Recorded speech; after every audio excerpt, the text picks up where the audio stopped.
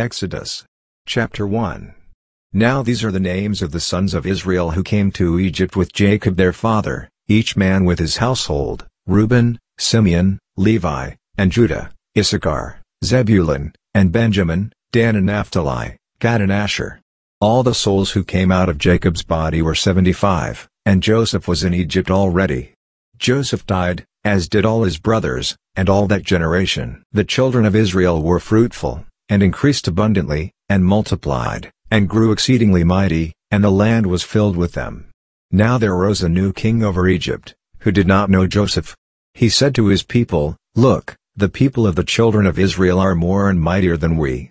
Come, let us deal wisely with them, lest they multiply." And it happened that when any war breaks out, they also join themselves to our enemies, and fight against us, and escape out of the land. Therefore they set taskmasters over them to afflict them with their burdens. They built storage cities for Pharaoh, Pithom and Ramses. But the more they afflicted them, the more they multiplied and the more they spread out. And the Egyptians were in dread of the children of Israel. And the Egyptians ruthlessly made the children of Israel labor, and they made their lives bitter with hard labor, in mortar and in brick, and in all manner of labor in the field, all their labors which they ruthlessly made them do. The king of Egypt spoke to the Hebrew midwives, of whom the name of the one was Shiphrah, and the name of the other Puah, and he said, "When you perform the duty of a midwife to the Hebrew women, and see them on the birth stool, if it is a son, then you shall kill him, but if it is a daughter, then she shall live." But the midwives feared God, and did not do what the king of Egypt commanded them, but saved the baby boys alive. The king of Egypt called for the midwives, and said to them, "Why have you done this thing, and have saved the boys alive?" The midwives said to Pharaoh, "Because the Hebrew women aren't like the Egyptian women, for they are vigorous, and give birth before the midwife comes to them." God dealt well with the midwives, and the people multiplied, and grew very mighty. It happened, because the midwives feared God, that he gave them families. Pharaoh commanded all his people, saying, "You are to cast every son who is born to the Hebrews into the river, but every daughter you are to keep alive." Chapter 2. A man of the house of Levi went and took a daughter of Levi as his wife. The woman conceived, and bore a son. When she saw that he was a fine child, she hid him 3 months. When she could no longer hide him, she took a box made of reeds for him, and coated it with tar and with pitch. She put the child in it, and laid it in the reeds by the river's bank. His sister stood far off, to see what would be done to him. Pharaoh's daughter came down to bathe at the river. Her maidens walked along by the riverside. She saw the basket among the reeds, and sent her handmaid to get it.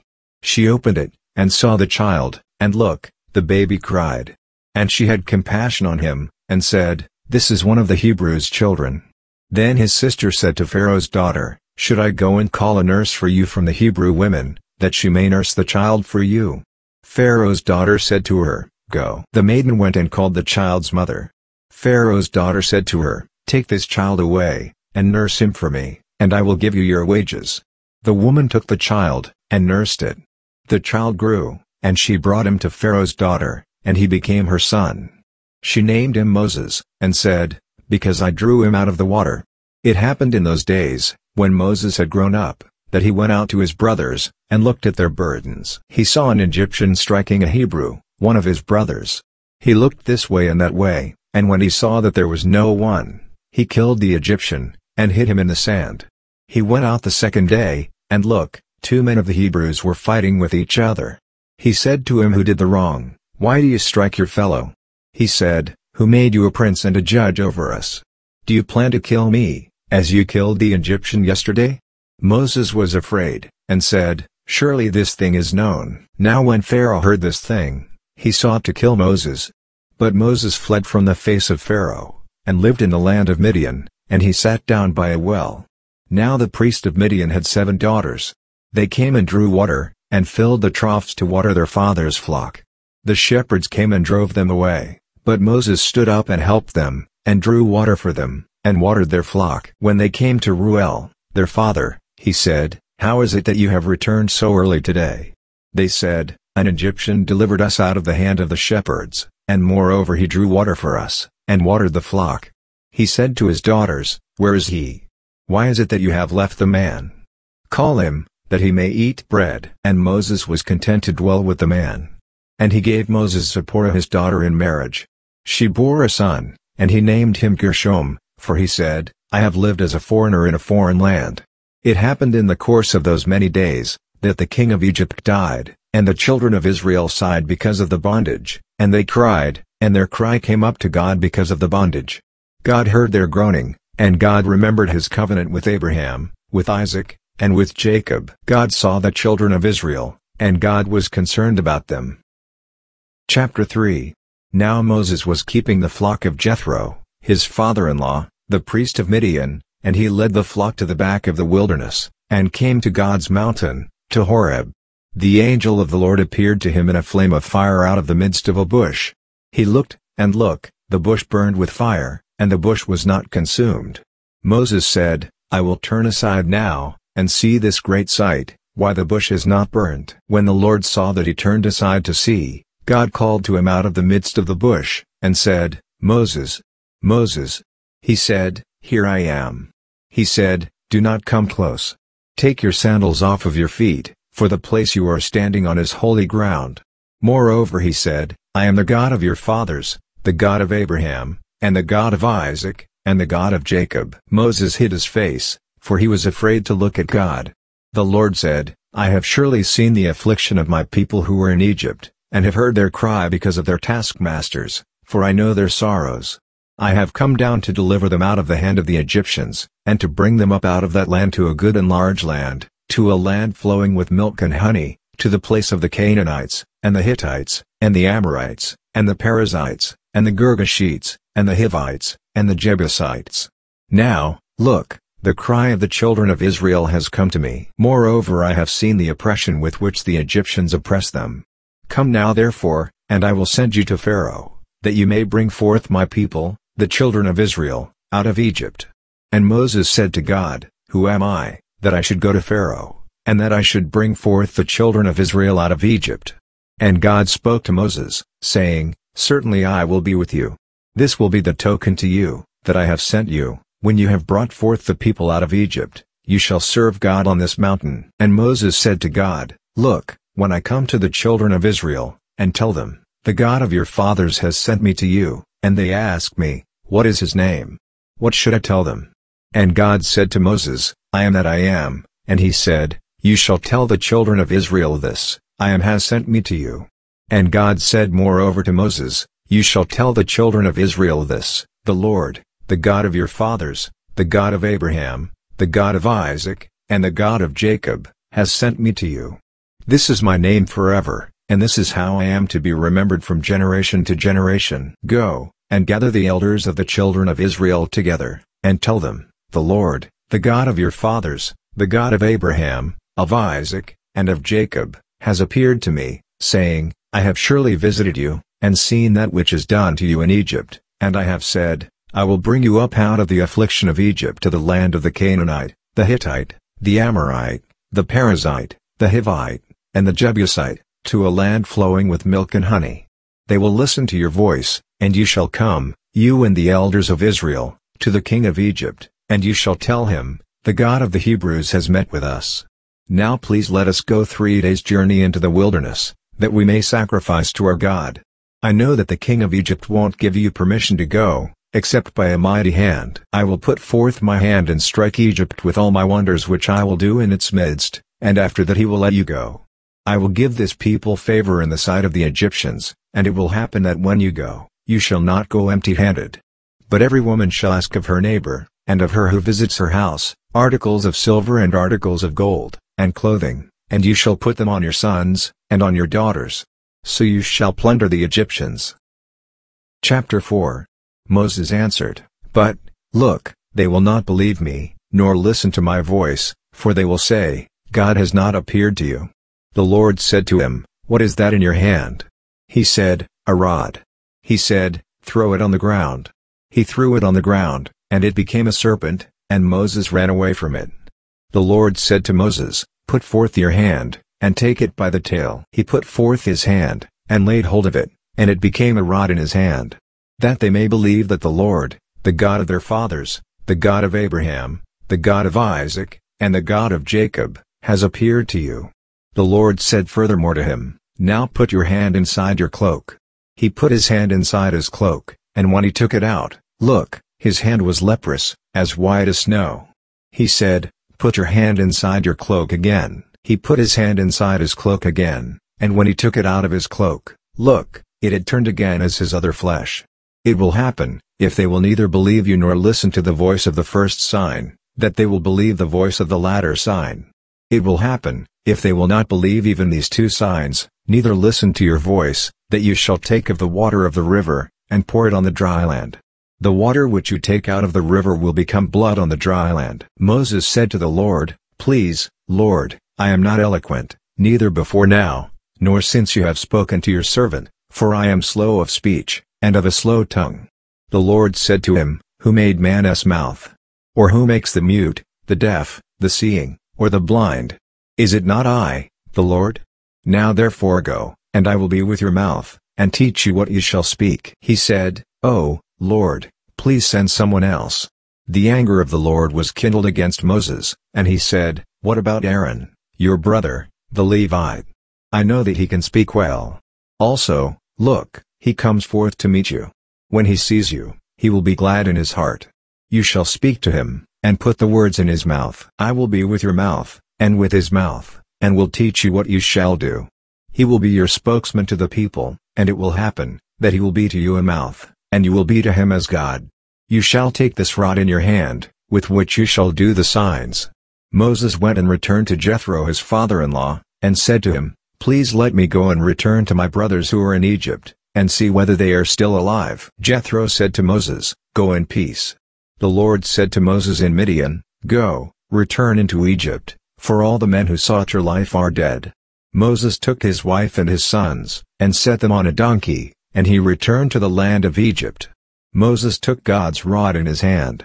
The Lord said to Moses, "When you go back into Egypt, see that you do before Pharaoh all the wonders which I have put in your hand, but I will harden his heart and he will not let the people go. You shall tell Pharaoh, 'Thus says the Lord, Israel is my son, my firstborn, and I have said to you, Let my son go, that he may serve me, and you have refused to let him go. Look, I will kill your son, your firstborn.'" It happened on the way at a lodging place, that the Lord met him and wanted to kill him. Then Zipporah took a flint, and cut off the foreskin of her son, and cast it at his feet, and she said, "Surely you are a bridegroom of blood to me." So he let him alone. Then she said, "You are a bridegroom of blood, because of the circumcision." The Lord said to Aaron, "Go into the wilderness to meet Moses." He went, and met him on God's mountain, and kissed him. Moses told Aaron all the words of the Lord with which he had sent him, and all the signs with which he had instructed him.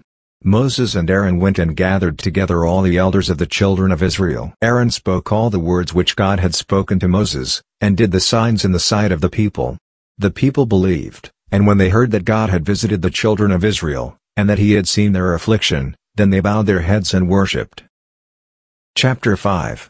Afterward Moses and Aaron came, and said to Pharaoh, "This is what the Lord, God of Israel, says, Let my people go, that they may hold a feast to me in the wilderness." Pharaoh said, "Who is the Lord, that I should listen to his voice to let Israel go? I do not know the Lord, and moreover I will not let Israel go." They said, "The God of the Hebrews has met with us. Please let us go 3 days' journey into the wilderness, and sacrifice to our God, lest he fall on us with pestilence, or with the sword."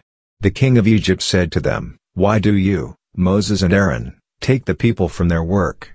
Get back to your burdens."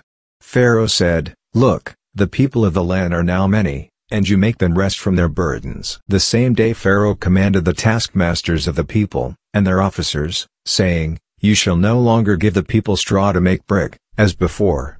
Let them go and gather straw for themselves. The number of the bricks, which they made before, you require from them. You shall not diminish anything of it, for they are idle, therefore they cry, saying, Let us go and sacrifice to our God. Let heavier work be laid on the men, so they may labor at it and pay no attention to lying words." The taskmasters of the people went out, and their officers, and they spoke to the people, saying, "This is what Pharaoh says, I will not give you straw. Go yourselves, get straw where you can find it, for nothing of your work shall be diminished." So the people were scattered abroad throughout all the land of Egypt to gather dry stalks for straw. The taskmasters kept pressing them, saying, "Fulfill your work quota, your daily amount, as when there was straw." The officers of the children of Israel, whom Pharaoh's taskmasters had set over them, were beaten, and demanded, "Why haven't you fulfilled your quota both yesterday and today, in making brick as before?" Then the officers of the children of Israel came and cried to Pharaoh, saying, "Why do you deal this way with your servants? No straw is given to your servants, and they tell us, 'Make brick.' And look, your servants are beaten, but the fault is in your own people." But he said, "You are idle. You are idle. Therefore you say, 'Let us go and sacrifice to God.'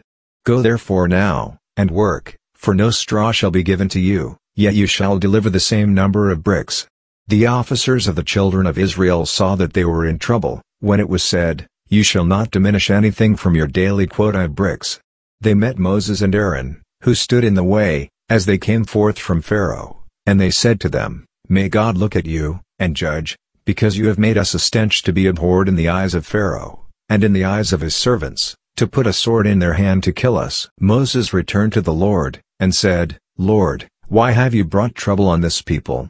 Why is it that you have sent me? For since I came to Pharaoh to speak in your name, he has brought trouble on this people, neither have you delivered your people at all." Chapter 6. The Lord said to Moses, "Now you shall see what I will do to Pharaoh, for by a strong hand he shall let them go, and by a strong hand he shall drive them out of his land." Then God spoke to Moses, and said to him, "I am the Lord.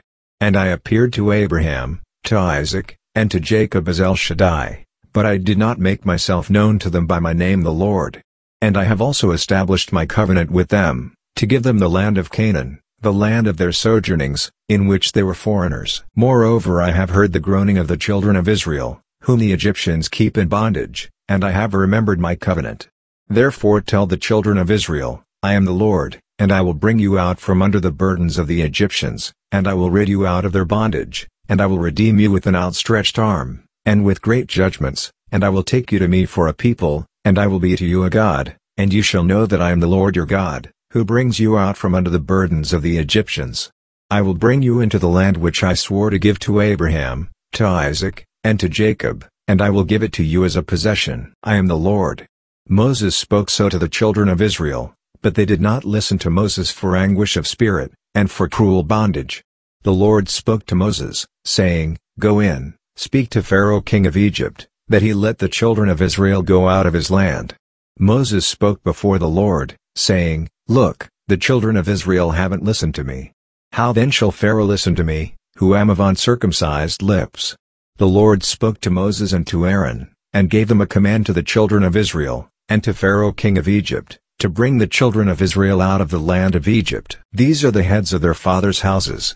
The sons of Reuben the firstborn of Israel, Hanoch, and Palu, Hezron, and Carmi, these are the families of Reuben. The sons of Simeon, Jemuel, and Shimon, and Ohad, and Jachin, and Zohar, and Shaul the son of a Canaanite woman, these are the families of Simeon. These are the names of the sons of Levi according to their generations, Gershon, and Kohath, and Merari, and the years of the life of Levi were 137 years. The sons of Gershon, Libni and Shimei, according to their families.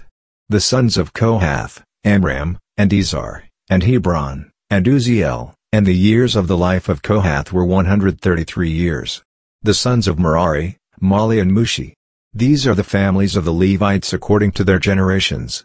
Amram took Jochebed his father's sister to himself as wife, and she bore him Aaron and Moses, and the years of the life of Amram were 137 years. The sons of Izhar, Korah, and Nepheg, and Zitri. The sons of Uzziel, Mishael, and Elzaphan, and Sithri.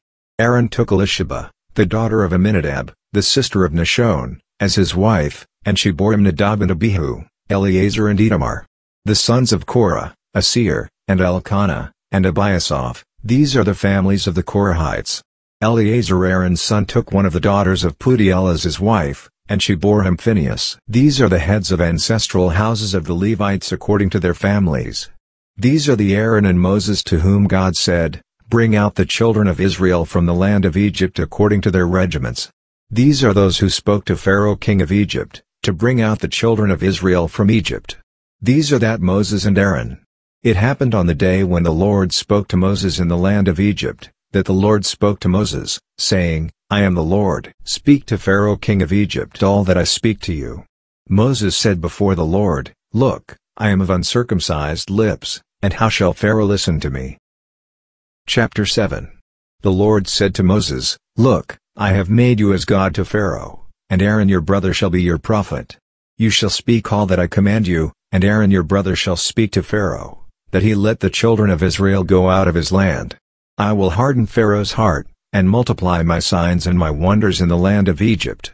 But Pharaoh will not listen to you, and I will lay my hand on Egypt, and bring forth my regiments, my people the children of Israel, out of the land of Egypt by great judgments. The Egyptians shall know that I am the Lord, when I stretch forth my hand on Egypt, and bring out the children of Israel from among them. Moses and Aaron did so. As the Lord commanded them, so they did. Moses was 80 years old, and Aaron 83 years old, when they spoke to Pharaoh.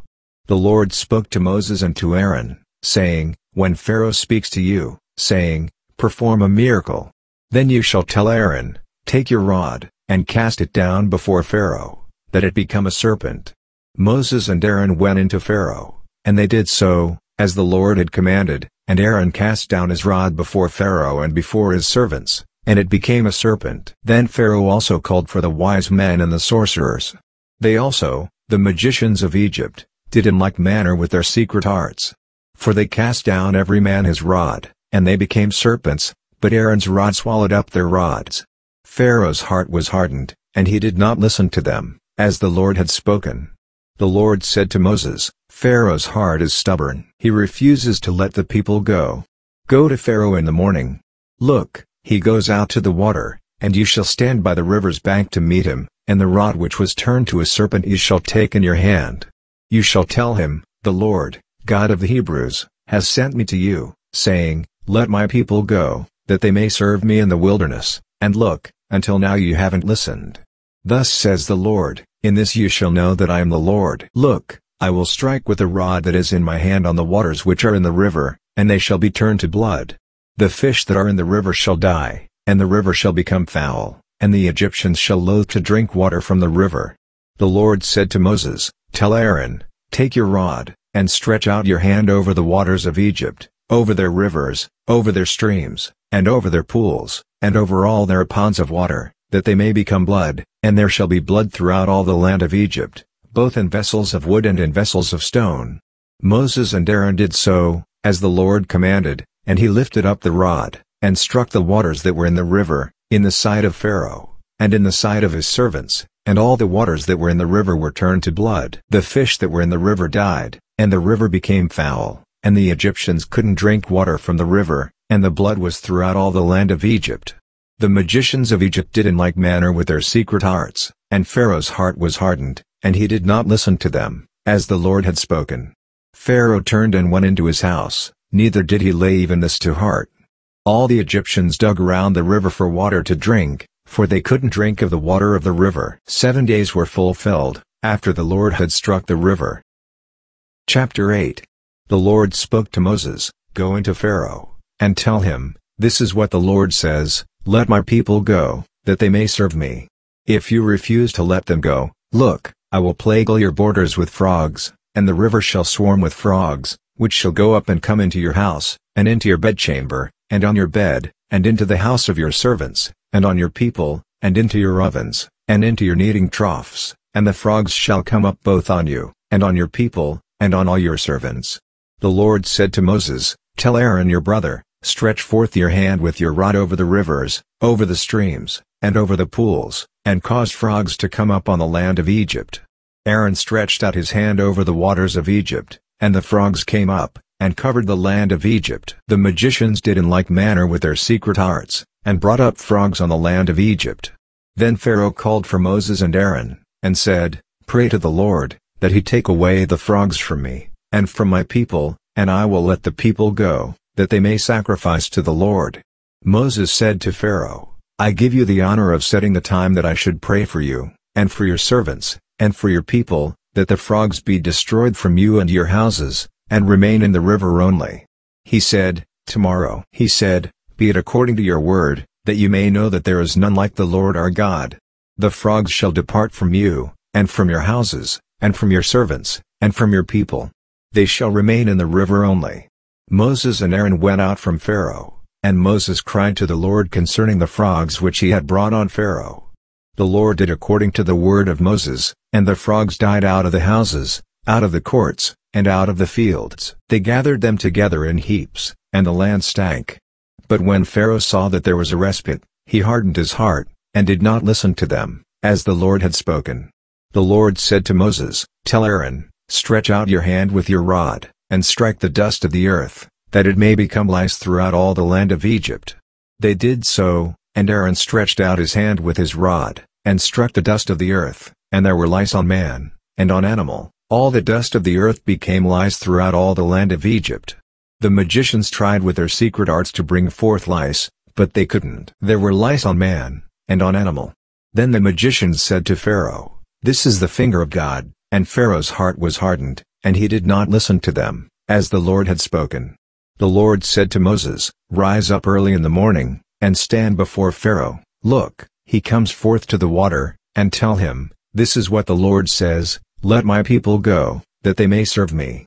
Else, if you will not let my people go, look, I will send swarms of flies on you, and on your servants, and on your people, and into your houses, and the houses of the Egyptians shall be full of swarms of flies, and also the ground whereon they are. I will set apart in that day the land of Goshen, in which my people dwell, that no swarms of flies shall be there, to the end you may know that I am the Lord in the midst of the earth.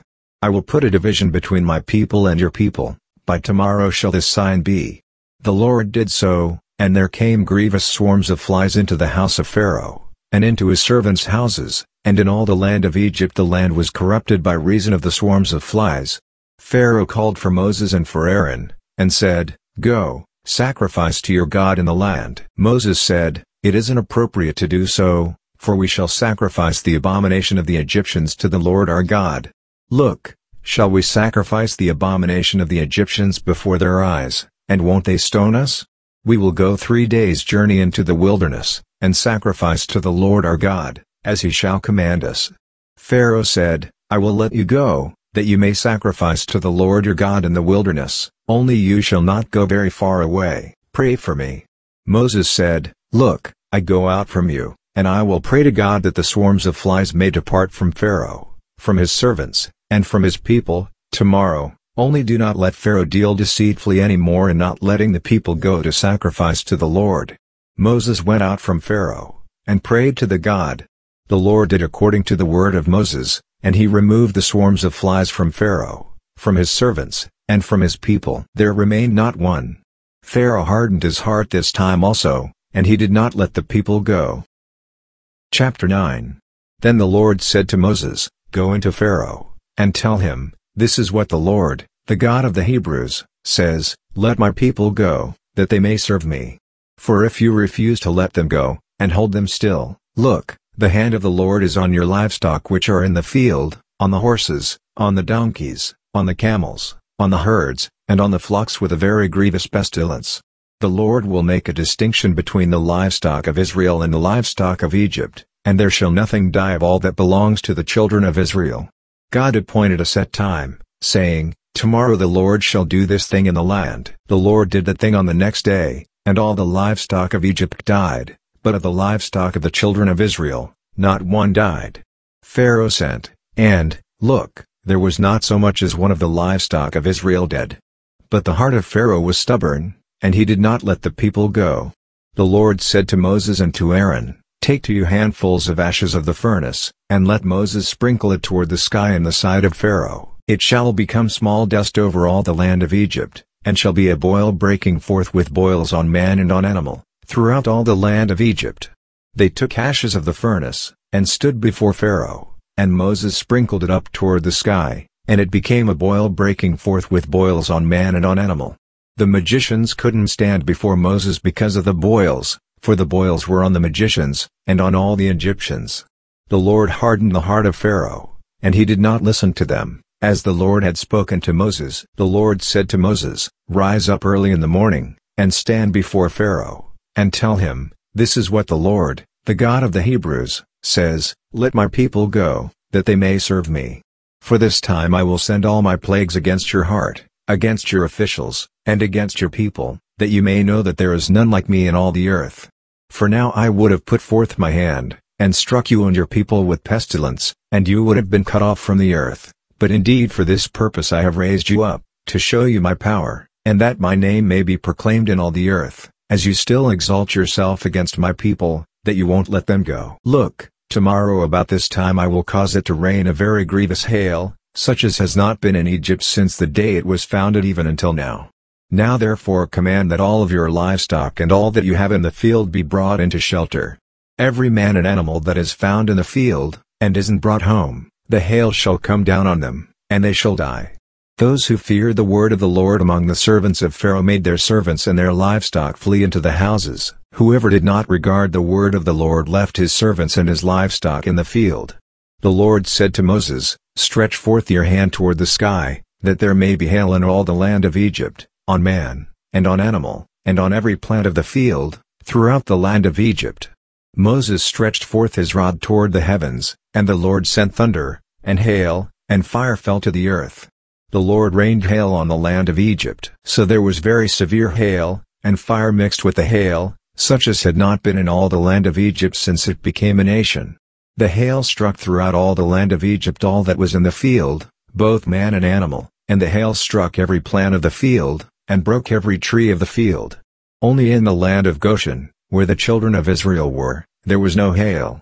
Pharaoh sent, and called for Moses and Aaron, and said to them, "I have sinned this time. The Lord is righteous, and I and my people are wicked. Pray to the Lord, for there has been enough of God's thunder and hail and fire. I will let you go, and you shall stay no longer." Moses said to him, "As soon as I have gone out of the city, I will spread abroad my hands to the Lord. The thunders shall cease, neither shall there be any more hail, that you may know that the earth is the Lord's. But as for you and your servants, I know that you do not yet fear the Lord God." The flax and the barley were struck, for the barley was in the ear, and the flax was in bloom. But the wheat and the spelt were not struck, for they are late. Moses went out of the city from Pharaoh, and spread abroad his hands to the Lord, and the thunders and hail ceased, and the rain no longer poured on the land. When Pharaoh saw that the rain and the hail and the thunders were ceased, he sinned yet more, and hardened his heart, he and his servants. The heart of Pharaoh was hardened, and he did not let the children of Israel go, just as the Lord had spoken through Moses. Chapter 10. The Lord said to Moses, "Go into Pharaoh, for I have hardened his heart, and the heart of his servants, that I may show these my signs in the midst of them, and that you may tell in the hearing of your son, and of your son's son, what things I have done to Egypt, and my signs which I have done among them, that you may know that I am the Lord." Moses and Aaron went into Pharaoh, and said to him, "This is what the Lord, the God of the Hebrews, says, How long will you refuse to humble yourself before me? Let my people go, that they may serve me. Or else, if you refuse to let my people go, look, tomorrow I will bring locusts into your country, and they shall cover the surface of the earth, so that one won't be able to see the earth. They shall eat the residue of that which has escaped, which remains to you from the hail, and shall eat every tree which grows for you out of the field. Your houses shall be filled, and the houses of all your servants, and the houses of all the Egyptians, as neither your fathers nor your fathers' fathers have seen, since the day that they were on the earth to this day." He turned, and went out from Pharaoh. Pharaoh's servants said to him, "How long will this man be a snare to us? Let the men go, that they may serve their God. Do you not yet know that Egypt is destroyed?" Moses and Aaron were brought again to Pharaoh, and he said to them, "Go, serve your God, but who are those who will go?" Moses said, "We will go with our young and with our old, with our sons and with our daughters, with our flocks and with our herds will we go, for we must hold a feast to the Lord." He said to them, "The Lord be with you if I will let you go with your little ones. See, evil is clearly before your faces. Not so. Go now you who are men, and serve God, for that is what you desire." They were driven out from Pharaoh's presence. The Lord said to Moses, "Stretch out your hand over the land of Egypt for the locusts, that they may come up on the land of Egypt and eat every plant of the land, even all that the hail has left." Moses stretched forth his rod over the land of Egypt, and the Lord brought an east wind on the land all that day, and all the night, and when it was morning, the east wind brought the locusts. The locusts went up over all the land of Egypt, and rested in all the borders of Egypt. They were very grievous. Before them there were no such locusts as they, neither after them shall be such. For they covered the surface of the whole earth, so that the land was destroyed, and they ate every plant of the land, and all the fruit of the trees which the hail had left. There remained nothing green, either tree or plant of the field, through all the land of Egypt. Then Pharaoh called for Moses and Aaron in haste, and he said, I have sinned against the Lord your God, and against you. Now therefore please forgive my sin again, and pray to the Lord your God, that he may also take away from me this death. He went out from Pharaoh, and prayed to God. The Lord turned an exceeding strong west wind, which took up the locusts, and drove them into the sea of Suf. There remained not one locust in all the borders of Egypt. But the Lord hardened Pharaoh's heart, and he did not let the children of Israel go. The Lord said to Moses, Stretch out your hand toward the sky, that there may be darkness over the land of Egypt, even darkness which may be felt. Moses stretched forth his hand toward the sky, and there was a thick darkness in all the land of Egypt 3 days. They did not see one another, neither did anyone rise from his place for 3 days, but all the children of Israel had light in their dwellings. Then Pharaoh called to Moses and to Aaron and said, Go, serve the Lord. Only let your flocks and your herds stay behind. Let your little ones also go with you.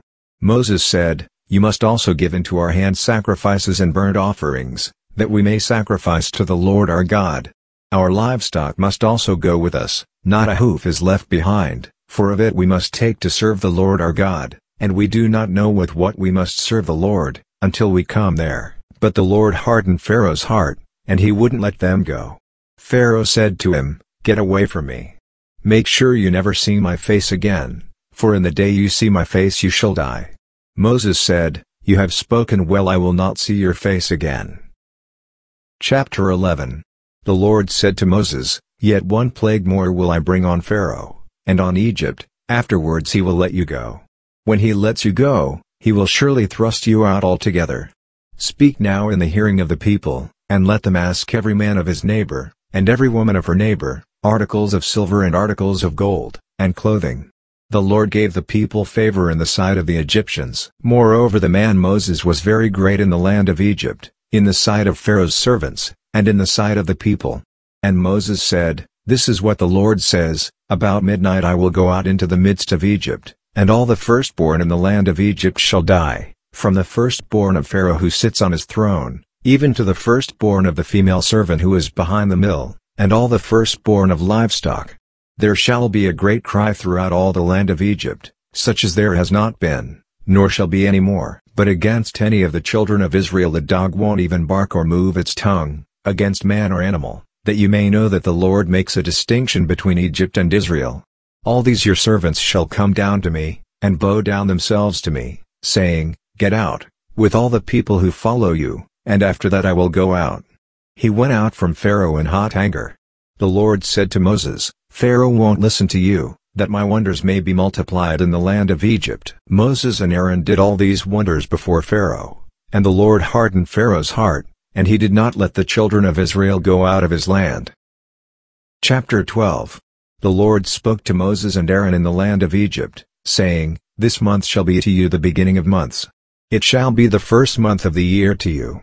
Speak to all the congregation of Israel, saying, On the 10th day of this month, they shall take to them every man a lamb, according to their fathers' houses, a lamb for a household, and if their household is too little for a lamb, then he and his neighbor next to his house shall take one according to the number of the souls, according to what everyone can eat you shall make your count for the lamb. Your lamb shall be without blemish, a male a year old.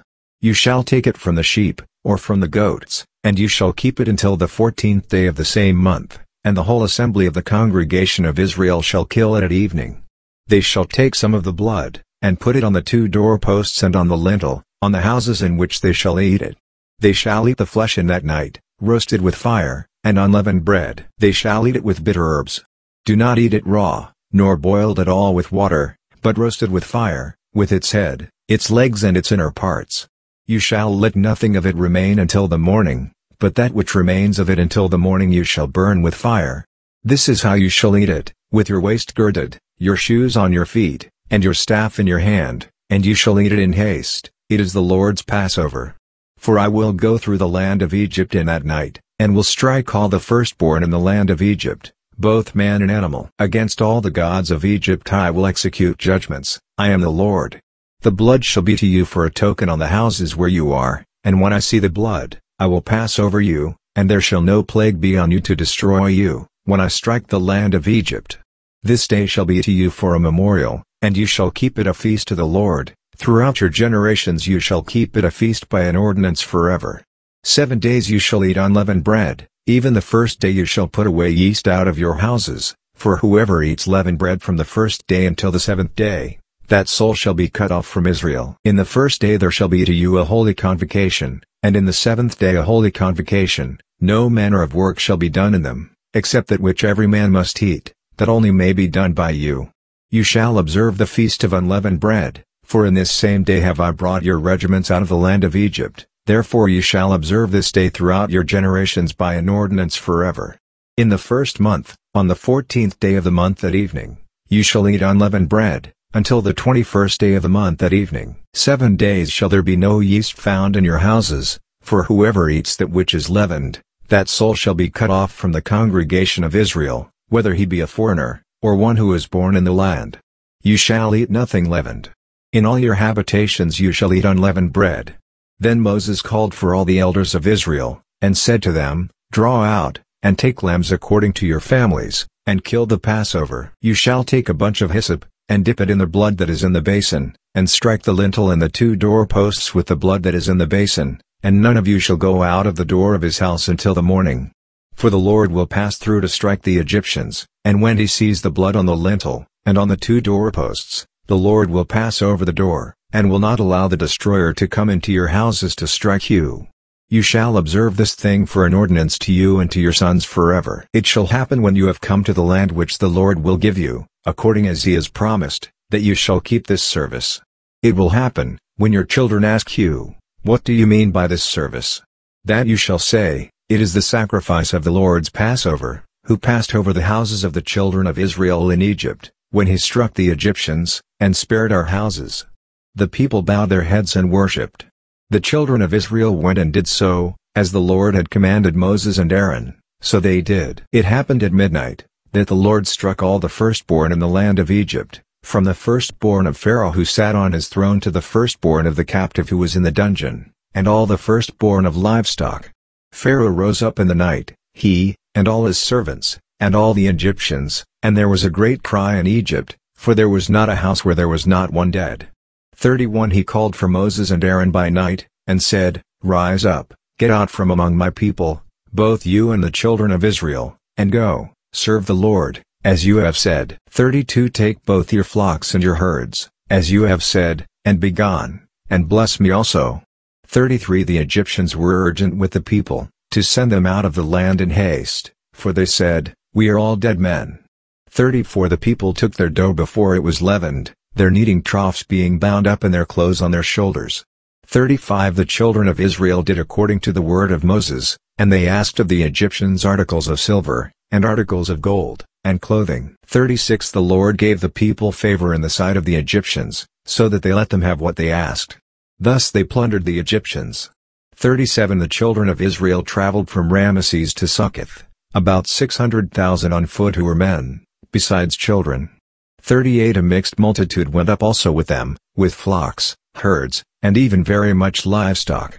39 They baked unleavened cakes of the dough which they brought forth out of Egypt, for it wasn't leavened, because they were thrust out of Egypt, and couldn't wait, neither had they prepared for themselves any food. 40 Now the time of the dwelling of the children of Israel who dwelt in Egypt was 430 years. 41 It happened at the end of 430 years, even the same day it happened, that all the regiments of the Lord went out from the land of Egypt.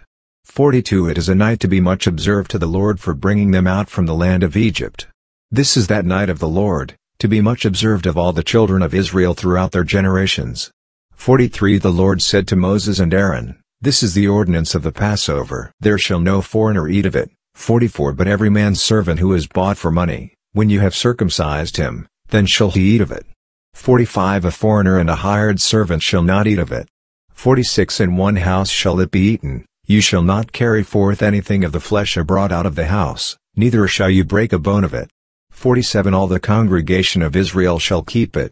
48 When a stranger shall live as a foreigner with you, and will keep the Passover to the Lord, let all his males be circumcised, and then let him come near and keep it, and he shall be as one who is born in the land, but no uncircumcised person shall eat of it. 49 One law shall be to him who is born at home, and to the stranger who lives as a foreigner among you. 50 All the children of Israel did so. As the Lord commanded Moses and Aaron, so they did. 51 It happened the same day, that the Lord brought the children of Israel out of the land of Egypt by their regiments. Chapter 13. The Lord spoke to Moses, saying, Sanctify to me all of the firstborn, whatever opens the womb among the children of Israel, both of man and of animal. It is mine. Moses said to the people, Remember this day, in which you came out from Egypt, out of the house of bondage, for by strength of hand the Lord brought you out from this place. No leavened bread shall be eaten. This day you go forth in the month Abib. It shall be, when the Lord your God shall bring you into the land of the Canaanite, and the Hittite, and the Amorite, and the Hivite, and the Jebusite, which he swore to your fathers to give you, a land flowing with milk and honey, that you shall keep this service in this month. 7 days you shall eat unleavened bread, and in the 7th day shall be a feast to the Lord. Unleavened bread shall be eaten throughout the 7 days, and no leavened bread shall be seen with you, neither shall there be yeast seen with you, in all your borders. You shall tell your son in that day, saying, It is because of that which the Lord did for me when I came forth out of Egypt. It shall be for a sign to you on your hand, and for a memorial between your eyes, that the law of the Lord may be in your mouth, for with a strong hand the Lord has brought you out of Egypt. You shall therefore keep this ordinance in its season from year to year.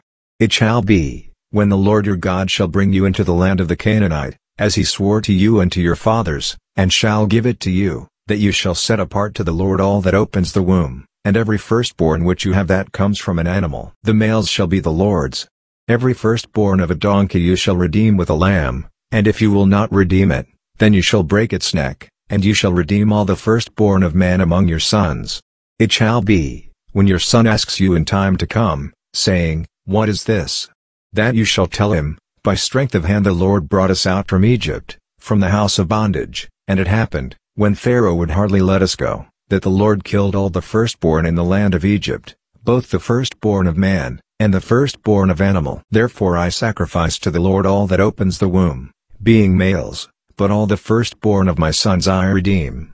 It shall be for a sign on your hand, and for symbols between your eyes, for by strength of hand the Lord brought us forth out of Egypt.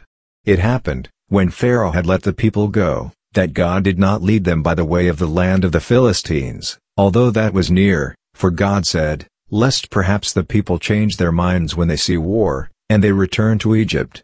But God led the people around by the way of the wilderness by the sea of Suf, and the children of Israel went up in 5 divisions, out of the land of Egypt. Moses took the bones of Joseph with him, for he had made the children of Israel swear, saying, God will surely visit you, and you shall carry up my bones away from here with you. They took their journey from Succoth, and camped in Etham, in the edge of the wilderness. God went before them by day in a pillar of cloud, to lead them on their way, and by night in a pillar of fire, to give them light, that they might go by day and by night. The pillar of cloud by day, and the pillar of fire by night, did not depart from before the people. Chapter 14. The Lord spoke to Moses, saying, Speak to the children of Israel, that they turn back and camp before Pi-hahiroth, between Migdol and the sea, before Baal-zephon. You shall camp opposite it by the sea. Pharaoh will say of the children of Israel, They are entangled in the land. The wilderness has shut them in. I will harden Pharaoh's heart, and he will follow after them, and I will get honor over Pharaoh, and over all his armies, and the Egyptians shall know that I am the Lord. They did so. It was told the king of Egypt that the people had fled, and the heart of Pharaoh and of his servants was changed towards the people, and they said, What is this we have done, that we have let Israel go from serving us?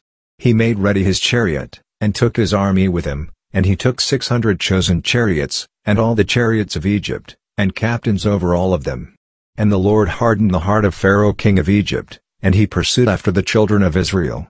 And the children of Israel went out triumphantly. The Egyptians pursued after them, all the horses and chariots of Pharaoh, his horsemen, and his army, and overtook them encamping by the sea, beside Pi-hahiroth, before Baal-zephon. When Pharaoh drew near, The children of Israel lifted up their eyes, and look, the Egyptians were marching after them, and they were very afraid. The children of Israel cried out to the Lord. They said to Moses, "Because there were no graves in Egypt, have you taken us away to die in the wilderness? Why have you treated us this way, to bring us forth out of Egypt? Isn't this the word that we spoke to you in Egypt, saying, 'Leave us alone, that we may serve the Egyptians'? For it were better for us to serve the Egyptians, than that we should die in the wilderness." Moses said to the people, "Do not be afraid. Stand still, and see the salvation of God, which he will work for you today, for the Egyptians whom you have seen today, you shall never, ever see again. The Lord will fight for you, and you shall be still." The Lord said to Moses, "Why do you cry to me? Speak to the children of Israel, that they go forward. Lift up your rod, and stretch out your hand over the sea, and divide it, and the children of Israel shall go into the midst of the sea on dry ground. And as for me, look, I will harden the hearts of the Egyptians, and they shall go in after them, and I will get myself honor over Pharaoh, and over all his armies, over his chariots, and over his horsemen. The Egyptians shall know that I am the Lord, when I have gotten myself honor over Pharaoh, over his chariots, and over his horsemen." The angel of God, who went before the camp of Israel, moved and went behind them, and the pillar of cloud moved from before them, and stood behind them. It came between the camp of Egypt and the camp of Israel, and there was the cloud and the darkness, yet it gave light by night. So the one did not come near the other all night. Moses stretched out his hand over the sea, and the Lord caused the sea to go back by a strong east wind all the night, and made the sea dry land, and the waters were divided. The children of Israel went into the midst of the sea on the dry ground, and the waters were a wall to them on their right hand, and on their left. The Egyptians pursued, and went in after them into the midst of the sea, all of Pharaoh's horses, his chariots, and his horsemen. It happened in the morning watch, that the Lord looked out on the Egyptian army through the pillar of fire and of cloud, and confused the Egyptian army. He bound their chariot wheels, so that they drove them with difficulty. And the Egyptians said, "Let's flee from the face of Israel, for the Lord fights for them against the Egyptians." The Lord said to Moses, "Stretch out your hand over the sea, that the waters may come again on the Egyptians, on their chariots, and on their horsemen." Moses stretched out his hand over the sea, and the sea returned to its strength when the morning appeared, and the Egyptians fled against it. The Lord overthrew the Egyptians in the midst of the sea. The waters returned, and covered the chariots and the horsemen, even all Pharaoh's army that went in after them into the sea. There remained not so much as one of them, but the children of Israel walked on dry land in the midst of the sea, and the waters were a wall to them on their right hand, and on their left. Thus the Lord saved Israel that day out of the hand of the Egyptians, and Israel saw the Egyptians dead on the seashore. Israel saw the great work which the Lord did to the Egyptians, and the people feared the Lord, and they believed in God, and in his servant Moses. Chapter 15. Then Moses and the children of Israel sang a song to God, and said, "I will sing to the Lord, for he has triumphed gloriously. The horse and his rider he has thrown into the sea. The Lord is my strength and song. He has become my salvation. This is my God, and I will praise him, my father's God, and I will exalt him. The Lord is a man of war. The Lord is his name. He has cast Pharaoh's chariots and his army into the sea. His choice officers were sunk in the sea of Suf. The deeps cover them. They went down into the depths like a stone. Your right hand, Lord, is glorious in power. Your right hand, Lord, dashes the enemy in pieces. In the greatness of your excellency, you overthrow those who rise up against you.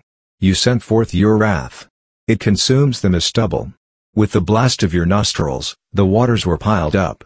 The floods stood upright as a heap. The deeps were congealed in the heart of the sea. The enemy said, "I will pursue, I will overtake. I will divide the spoil. My desire shall be satisfied on them. I will draw my sword, my hand shall destroy them." You blew with your wind. The sea covered them. They sank like lead in the mighty waters. Who is like you, Lord, among the gods? Who is like you, glorious in holiness, fearful in praises, doing wonders? You stretched out your right hand. The earth swallowed them. You, in your loving kindness, have led the people that you have redeemed. You have guided them in your strength to your holy habitation. The peoples have heard. They tremble. Pangs have taken hold on the inhabitants of Philistia. Then the chiefs of Edom were dismayed. Trembling takes hold of the leaders of Moab. All the inhabitants of Canaan have melted away. Terror and dread falls on them. By the greatness of your arm they are as still as a stone until your people pass over, Lord, until the people pass over who you have purchased. You shall bring them in, and plant them in the mountain of your inheritance, the place, Lord, which you have made for yourself to dwell in, the sanctuary, Lord, which your hands have established. The Lord shall reign forever and ever. For the horses of Pharaoh went in with his chariots and with his horsemen into the sea, and the Lord brought back the waters of the sea on them, but the children of Israel walked on dry land in the midst of the sea. Miriam the prophetess, the sister of Aaron, took a tambourine in her hand, and all the women went out after her with tambourines and with dances. Miriam answered them, Sing to the Lord, for he has triumphed gloriously. The horse and his rider he has thrown into the sea. Moses led Israel onward from the sea of Suf, and they went out into the wilderness of Shur, and they went 3 days in the wilderness, and found no water. When they came to Marah, they couldn't drink from the waters of Marah, for they were bitter. Therefore its name was called Marah. The people murmured against Moses, saying, What shall we drink? Then he cried to the Lord. The Lord showed him a tree, and he threw it into the waters, and the waters were made sweet. There he made a statute and an ordinance for them, and there he tested them, and he said, If you will diligently listen to the voice of the Lord your God, and will do that which is right in his eyes, and will pay attention to his commandments, and keep all his statutes, I will put none of the diseases on you, which I have put on the Egyptians, for I am the Lord who heals you. They came to Elim, where there were 12 springs of water, and 70 palm trees, and they camped there by the waters. Chapter 16. They took their journey from Elim, and all the congregation of the children of Israel came to the wilderness of Sin, which is between Elim and Sinai, on the 15th day of the 2nd month after their departing out of the land of Egypt. The whole congregation of the children of Israel murmured against Moses and against Aaron in the wilderness, and the children of Israel said to them, We wish that we had died by the hand of the Lord in the land of Egypt, when we sat by the meat pots, when we ate our fill of bread, for you have brought us out into this wilderness, to kill this whole assembly with hunger. Then said the Lord to Moses, Look, I will rain bread from heaven for you, and the people shall go out and gather a day's portion every day, that I may test them, whether they will walk in my law, or not. It shall come to pass on the 6th day, that they shall prepare that which they bring in, and it shall be twice as much as they gather daily. Moses and Aaron said to all the children of Israel, At evening, then you shall know that the Lord has brought you out from the land of Egypt, and in the morning, then you shall see the glory of the Lord, because he has heard your murmurings against God. Who are we, that you murmur against us? Moses said, Now the Lord shall give you meat to eat in the evening, and in the morning bread to satisfy you, because the Lord hears your murmurings which you murmur against him. And who are we? Your murmurings are not against us, but against God. Moses said to Aaron, Tell all the congregation of the children of Israel, Come near before God, for he has heard your murmurings. It happened, as Aaron spoke to the whole congregation of the children of Israel, that they looked toward the wilderness, and look, the glory of the Lord appeared in the cloud. The Lord spoke to Moses, saying, I have heard the murmurings of the children of Israel. Speak to them, saying, At evening you shall eat meat, and in the morning you shall be filled with bread, and you shall know that I am the Lord your God. It happened at evening that quail came up and covered the camp, and in the morning the dew lay around the camp. When the dew that lay had gone, look, on the surface of the wilderness was a small round thing, small as the frost on the ground. When the children of Israel saw it, they said one to another, What is it? For they did not know what it was. Moses said to them, It is the bread which the Lord has given you to eat. This is the thing which the Lord has commanded, gather of it everyone according to his eating, an omer a head, according to the number of your persons, you shall take it, every man for those who are in his tent. The children of Israel did so, and gathered some more, some less. When they measured it with an omer, he who gathered much had nothing left over, and he who gathered little had no lack. They gathered every man according to his eating. Moses said to them, Let no one leave of it until the morning. Notwithstanding they did not listen to Moses, but some of them left of it until the morning, and it bred worms, and became foul, and Moses was angry with them. They gathered it morning by morning, everyone according to his eating. When the sun grew hot, it melted. It happened that on the 6th day they gathered twice as much bread, 2 omers for each one, and all the leaders of the congregation came and told Moses. He said to them, This is that which the Lord has spoken, tomorrow is a solemn rest, a holy Sabbath to the Lord. Bake that which ye want to bake, and boil that which ye want to boil, and all that remains over lay up for yourselves to be kept until the morning. They laid it up until the morning, as Moses asked, and it did not become foul, neither was there any worm in it. Moses said, Eat that today, for today is a Sabbath to the Lord. Today you shall not find it in the field. 6 days you shall gather it, but on the 7th day is the Sabbath. In it there shall be none. It happened on the 7th day, that some of the people went out to gather, and they found none. The Lord said to Moses, How long do you refuse to keep my commandments and my laws? Look, because the Lord has given you the Sabbath, therefore he gives you on the 6th day the bread of 2 days. Everyone stay in his place. Let no one go out of his place on the 7th day. So the people rested on the 7th day. The house of Israel called its name manna, and it was like coriander seed, white, and its taste was like wafers with honey. Moses said, This is the thing which the Lord has commanded, let an omer full of it be kept throughout your generations, that they may see the bread with which I fed you in the wilderness, when I brought you forth from the land of Egypt. Moses said to Aaron, Take a jar, and put an omer full of manna in it, and place it before God, to be kept throughout your generations.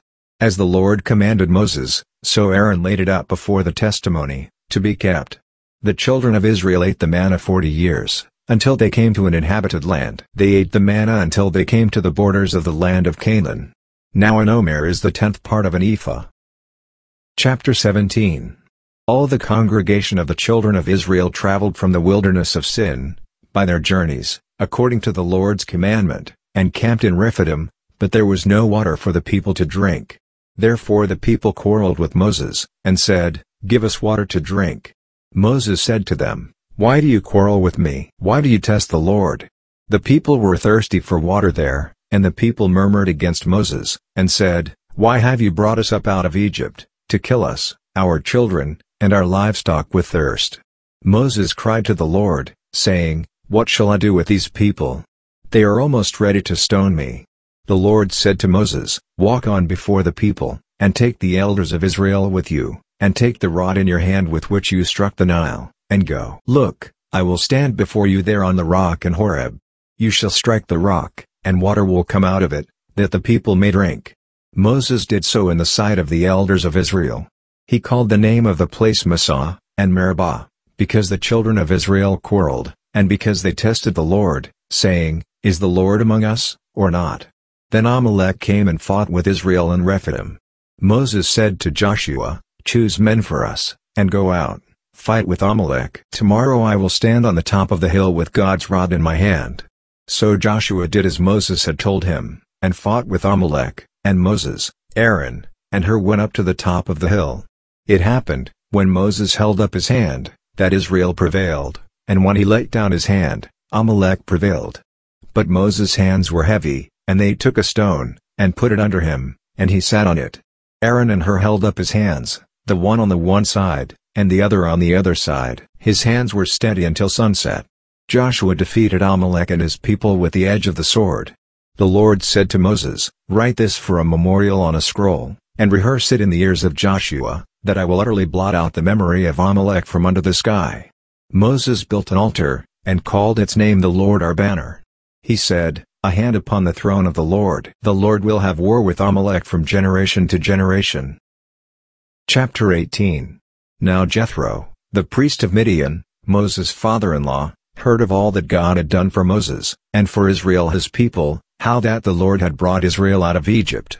Jethro, Moses' father-in-law, received Zipporah, Moses' wife, after he had sent her away, and her 2 sons. The name of one son was Gershom, for Moses said, I have lived as a foreigner in a foreign land. The name of the other was Eliezer, for he said, My father's God was my help and delivered me from Pharaoh's sword. Jethro, Moses' father-in-law, came with his sons and his wife to Moses into the wilderness where he was camped, at the mountain of God. And one said to Moses, Look, Jethro, your father-in-law, has come to you, with your wife and her 2 sons with her. Moses went out to meet his father-in-law, and bowed and kissed him. They asked each other of their welfare, and they came into the tent. Moses told his father-in-law all that the Lord had done to Pharaoh and to the Egyptians for Israel's sake, all the hardships that had come on them on the way, and how the Lord delivered them. Jethro rejoiced for all the goodness which the Lord had done to Israel, in that he had delivered them out of the hand of the Egyptians. Jethro said, "Blessed be the Lord, who has delivered you out of the hand of the Egyptians, and out of the hand of Pharaoh, who has delivered the people from under the hand of the Egyptians. Now I know that the Lord is greater than all gods because of the thing in which they dealt arrogantly against them." Jethro, Moses' father-in-law, took a burnt offering and sacrifices for God. Aaron came with all of the elders of Israel, to eat bread with Moses' father-in-law before God. It happened on the next day, that Moses sat to judge the people, and the people stood around Moses from the morning to the evening. When Moses' father-in-law saw all that he did to the people, he said, "What is this thing that you do for the people? Why do you sit alone, and all the people stand around you from morning to evening?" Moses said to his father-in-law, "Because the people come to me to inquire of God. When they have a matter, they come to me, and I judge between a man and his neighbor, and I make them know the statutes of God, and his laws." Moses' father-in-law said to him, "The thing that you do is not good. You will surely wear away, both you, and this people that is with you, for the thing is too heavy for you. You are not able to perform it yourself alone. Listen now to my voice. I will give you counsel, and God be with you. You represent the people before God, and bring the causes to God. You shall teach them the statutes and the laws, and shall show them the way in which they must walk, and the work that they must do. Moreover you shall provide out of all the people able men, such as fear God, men of truth, hating unjust gain, and place such over them, to be rulers of thousands, rulers of hundreds, rulers of fifties, and rulers of tens. Let them judge the people at all times. It shall be that every great matter they shall bring to you, but every small matter they shall judge themselves. So shall it be easier for you, and they shall share the load with you. If you will do this thing, and God commands you so, then you will be able to endure, and all of these people also will go to their place in peace." So Moses listened to the voice of his father-in-law, and did all that he had said. Moses chose able men out of all Israel, and made them heads over the people, rulers of thousands, rulers of hundreds, rulers of fifties, and rulers of tens. They judged the people at all times. They brought the hard causes to Moses, but every small matter they judged themselves. Moses let his father-in-law depart, and he went his way into his own land. Chapter 19. In the 3rd month after the children of Israel had gone forth out of the land of Egypt, on that same day they came into the wilderness of Sinai. When they had departed from Rephidim, and had come to the wilderness of Sinai, they camped in the wilderness, and there Israel camped before the mountain. Moses went up to God, and God called to him out of the mountain, saying, "This is what you shall tell the house of Jacob, and tell the children of Israel, you have seen what I did to the Egyptians, and how I bore you on eagle's wings, and brought you to myself. Now therefore, if you will indeed obey my voice, and keep my covenant, then you shall be my own possession from among all peoples, for all the earth is mine, and you shall be to me a kingdom of priests, and a holy nation. These are the words which you shall speak to the children of Israel." Moses came and called for the elders of the people, and set before them all these words which God commanded him. All the people answered together, and said, "All that God has spoken we will do." Moses reported the words of the people to God. The Lord said to Moses, "Look, I come to you in a thick cloud, that the people may hear when I speak with you, and may also believe you forever." Moses told the words of the people to the Lord. The Lord said to Moses, "Go to the people, and sanctify them today and tomorrow, and let them wash their garments, and be ready against the 3rd day, for on the 3rd day the Lord will come down in the sight of all the people on Mount Sinai. You shall set bounds to the people all around, saying, Be careful that you do not go up onto the mountain, or touch its border. Whoever touches the mountain shall be surely put to death. No hand shall touch him, but he shall surely be stoned or shot through, whether it is animal or man, he shall not live. When the trumpet sounds long, they shall come up to the mountain." Moses went down from the mountain to the people, and sanctified the people, and they washed their clothes. He said to the people, "Be ready by the 3rd day. Do not have sexual relations with a woman." It happened on the 3rd day, when it was morning, that there were thunders and lightnings, and a thick cloud on the mountain, and the sound of an exceedingly loud trumpet, and all the people who were in the camp trembled. Moses led the people out of the camp to meet God, and they stood at the lower part of the mountain. And Mount Sinai was wrapped in smoke because God descended on it in fire, and its smoke ascended like the smoke of a furnace, and the whole mountain quaked greatly. When the sound of the trumpet grew louder and louder, Moses spoke, and God answered him by a voice. The Lord came down on Mount Sinai, to the top of the mountain. The Lord called Moses to the top of the mountain, and Moses went up. God said to Moses, "Go down, warn the people, lest they break through to God to look, and many of them perish. Let the priests also, who come near to God, sanctify themselves, or the Lord will break out against them." Moses said to God, "The people can't come up to Mount Sinai, for you warned us, saying, 'Set bounds around the mountain, and sanctify it.'" The Lord said to him, "Go down and you shall bring Aaron up with you, but do not let the priests and the people break through to come up to God, or he will break out against them."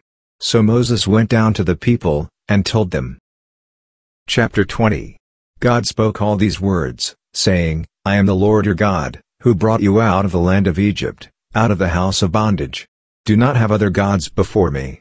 Do not make for yourselves an idol, nor any image of anything that is in the heavens above, or that is in the earth beneath, or that is in the water under the earth. You must not bow yourself down to them, nor serve them, for I, the Lord your God, am a jealous God, visiting the iniquity of the fathers on the children, on the third and on the fourth generation, of those who hate me, and showing loving kindness to thousands of those who love me and keep my commandments. Do not take the name of the Lord your God in vain, for the Lord will not hold him guiltless who takes his name in vain. Remember the Sabbath day, to keep it holy. 6 days you may labor, and do all your work, but the seventh day is a Sabbath to the Lord your God. You must not do any work in it, you, nor your son, nor your daughter, your male servant, nor your female servant, nor your livestock, nor your stranger who is within your gates, for in 6 days the Lord made heaven and earth, the sea, and all that is in them, and rested the seventh day. Therefore the Lord blessed the seventh day, and made it holy. Honor your father and your mother, that it may be well with you, that your days may be long in the land which the Lord your God gives you. Do not commit adultery. Do not murder. Do not steal. Do not give false testimony against your neighbor. Do not covet your neighbor's house. Do not covet your neighbor's wife, nor his male servant, nor his female servant, nor his ox, nor his donkey, nor anything that is your neighbor's. All the people perceived the thunderings, the lightnings, the sound of the trumpet, and the mountain smoking. When the people saw it, they trembled, and stayed at a distance. They said to Moses, "Speak with us yourself, and we will listen, but do not let God speak with us, lest we die." Moses said to the people, "Do not be afraid, for God has come to test you, and that his fear may be before you, that you won't sin." The people stayed at a distance, and Moses drew near to the thick darkness where God was. The Lord said to Moses, "This is what you shall tell the children of Israel, you yourselves have seen that I have talked with you from heaven. You shall most certainly not make alongside of me gods of silver, or gods of gold for yourselves. You shall make an altar of earth for me, and shall sacrifice on it your burnt offerings and your peace offerings, your sheep and your cattle. In every place where I record my name I will come to you and I will bless you. If you make me an altar of stone, you shall not build it of cut stones, for if you lift up your tool on it, you have polluted it. Neither shall you go up by steps to my altar, that your nakedness may not be exposed to it." Chapter 21. Now these are the ordinances which you shall set before them. If you buy a Hebrew servant, he shall serve 6 years, and in the seventh he shall go out free without paying anything.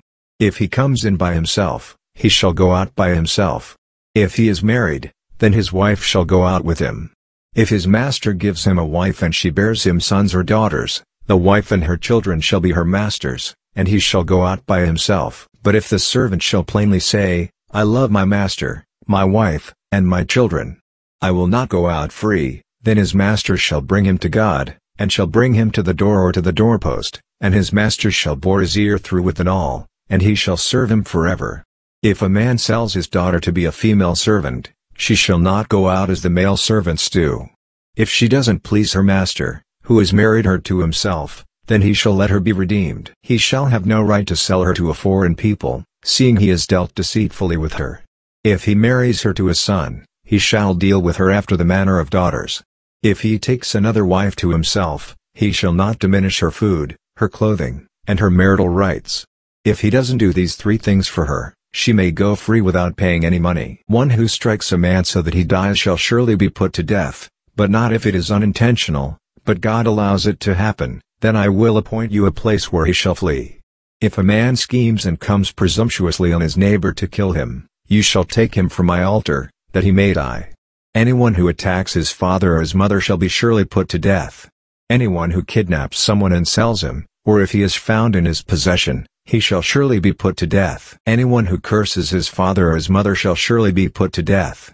If men quarrel and one strikes the other with a stone, or with his fist, and he doesn't die, but is confined to bed, if he rises again and walks around with his staff, then he who struck him shall be cleared, only he shall pay for the loss of his time, and shall provide for his healing until he is thoroughly healed. If a man strikes his servant or his maid with a rod, and he dies under his hand, he shall surely be punished. Notwithstanding, if he gets up after a day or two, he shall not be punished, for he is his property. If men fight and strike a pregnant woman so that her child is born prematurely, but there is no injury, he shall be surely fined as much as the woman's husband demands and the judges allow. But if there is injury, then you must take life for life, eye for eye, tooth for tooth, hand for hand, foot for foot, burning for burning, wound for wound, and bruise for bruise. If a man strikes his servant's eye, or his maid's eye, and destroys it, he shall let him go free for his eye's sake. If he strikes out his male servant's tooth, or his female servant's tooth, he shall let him go free for his tooth's sake. If a bull gores a man or a woman to death, the bull shall surely be stoned, and its flesh shall not be eaten, but the owner of the bull shall not be held responsible. But if the bull had a habit of goring in the past, and it has been testified to its owner, and he has not kept it in, but it has killed a man or a woman, the bull shall be stoned, and its owner shall also be put to death. If a ransom is laid on him, then he shall give for the redemption of his life whatever is laid on him. Whether it has gored a son or has gored a daughter, according to this judgment it shall be done to him. If the bull gores a male servant or a female servant, 30 shekels of silver shall be given to their master, and the ox shall be stoned. If a man opens a pit, or if a man digs a pit and doesn't cover it, and a bull or a donkey falls into it, the owner of the pit shall make it good. He shall give money to its owner, and the dead animal shall be his. If one man's bull injures another's, so that it dies, then they shall sell the live bull, and divide its price, and they shall also divide the dead animal. Or if it is known that the bull was in the habit of goring in the past, and its owner has not kept it in, he shall surely pay bull for bull, and the dead animal shall be his own. Chapter 22. If a man steals an ox or a sheep, and kills it, or sells it, he shall pay 5 oxen for an ox, and 4 sheep for a sheep. If the thief is found breaking in, and is struck so that he dies, there shall be no guilt of bloodshed for him. If the sun has risen on him, there shall be guilt of bloodshed for him, he shall make restitution. If he has nothing, then he shall be sold for his theft. If the stolen property is found in his hand alive, whether it is ox, donkey, or sheep, he shall pay double. If a man causes a field or a vineyard to be eaten, and lets his animal loose, and it grazes in another man's field, he shall make restitution from his own field according to his produce, and if he shall have grazed over the whole field, he shall make restitution from the best of his own field, and from the best of his own vineyard. If fire breaks out, and catches in thorns so that the shocks of grain, or the standing grain, or the field are consumed, he who kindled the fire shall surely make restitution. If a man delivers to his neighbor money or stuff to keep, and it is stolen out of the man's house, if the thief is found, he shall pay double. If the thief isn't found, then the master of the house shall come near to God, to find out if he hasn't put his hand to his neighbor's goods. For every matter of trespass, whether it be for ox, for donkey, for sheep, for clothing, or for any kind of lost thing, about which one says, "This is mine," the cause of both parties shall come before God.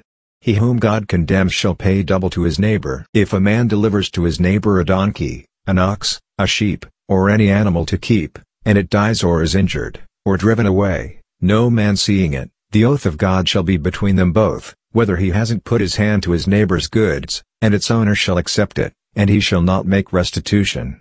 But if it is stolen from him, he shall make restitution to its owner. If it is torn in pieces, let him bring it for evidence. He shall not make good that which was torn. If a man borrows anything of his neighbor's, and it is injured, or dies, its owner not being with it, he shall surely make restitution. If its owner is with it, he shall not make it good. If it is a leased thing, it came for its lease. If a man entices a virgin who isn't pledged to be married, and lies with her, he shall surely pay a dowry for her to be his wife. If her father utterly refuses to give her to him, He shall pay money according to the dowry of virgins. You shall not allow a sorceress to live. Whoever has sex with an animal shall surely be put to death. He who sacrifices to another god, except to the Lord only, shall be utterly destroyed. You shall not wrong a foreigner, neither shall you oppress him, for you are foreigners in the land of Egypt. You shall not take advantage of any widow or fatherless child.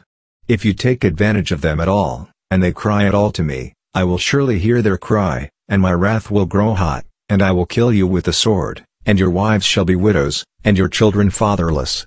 If you lend money to any of my people with you who is poor, you shall not be to him as a creditor, neither shall you charge him interest. If you take your neighbor's garment as collateral, you shall restore it to him before the sun goes down, for that is his only covering, it is his garment for his skin. What would he sleep in? It will happen, when he cries to me, that I will hear, for I am gracious. You shall not blaspheme God, nor curse a ruler of your people. You shall not delay to offer from your harvest and from the outflow of your presses. You shall give the firstborn of your sons to me. You shall do likewise with your cattle and with your sheep. 7 days it shall be with its mother, then on the 8th day you shall give it to me. You shall be holy men to me, therefore you shall not eat any flesh that is torn by animals in the field. You shall cast it to the dogs. Chapter 23. You shall not spread a false report. Do not join your hand with the wicked to be an unjust witness. You shall not follow a crowd to do evil, neither shall you testify in court to side with the multitude to pervert justice, neither shall you favor a poor man in his cause. If you meet your enemy's ox or his donkey going astray, you shall surely bring it back to him again. If you see the donkey of him who hates you fallen down under his burden, do not leave him, you shall surely help him with it. You shall not deny justice to your poor people in their lawsuits. Keep far from a false charge, and do not kill the innocent and righteous, for I will not justify the wicked. You shall take no bribe, for a bribe blinds the eyes of those who have sight and perverts the words of the righteous.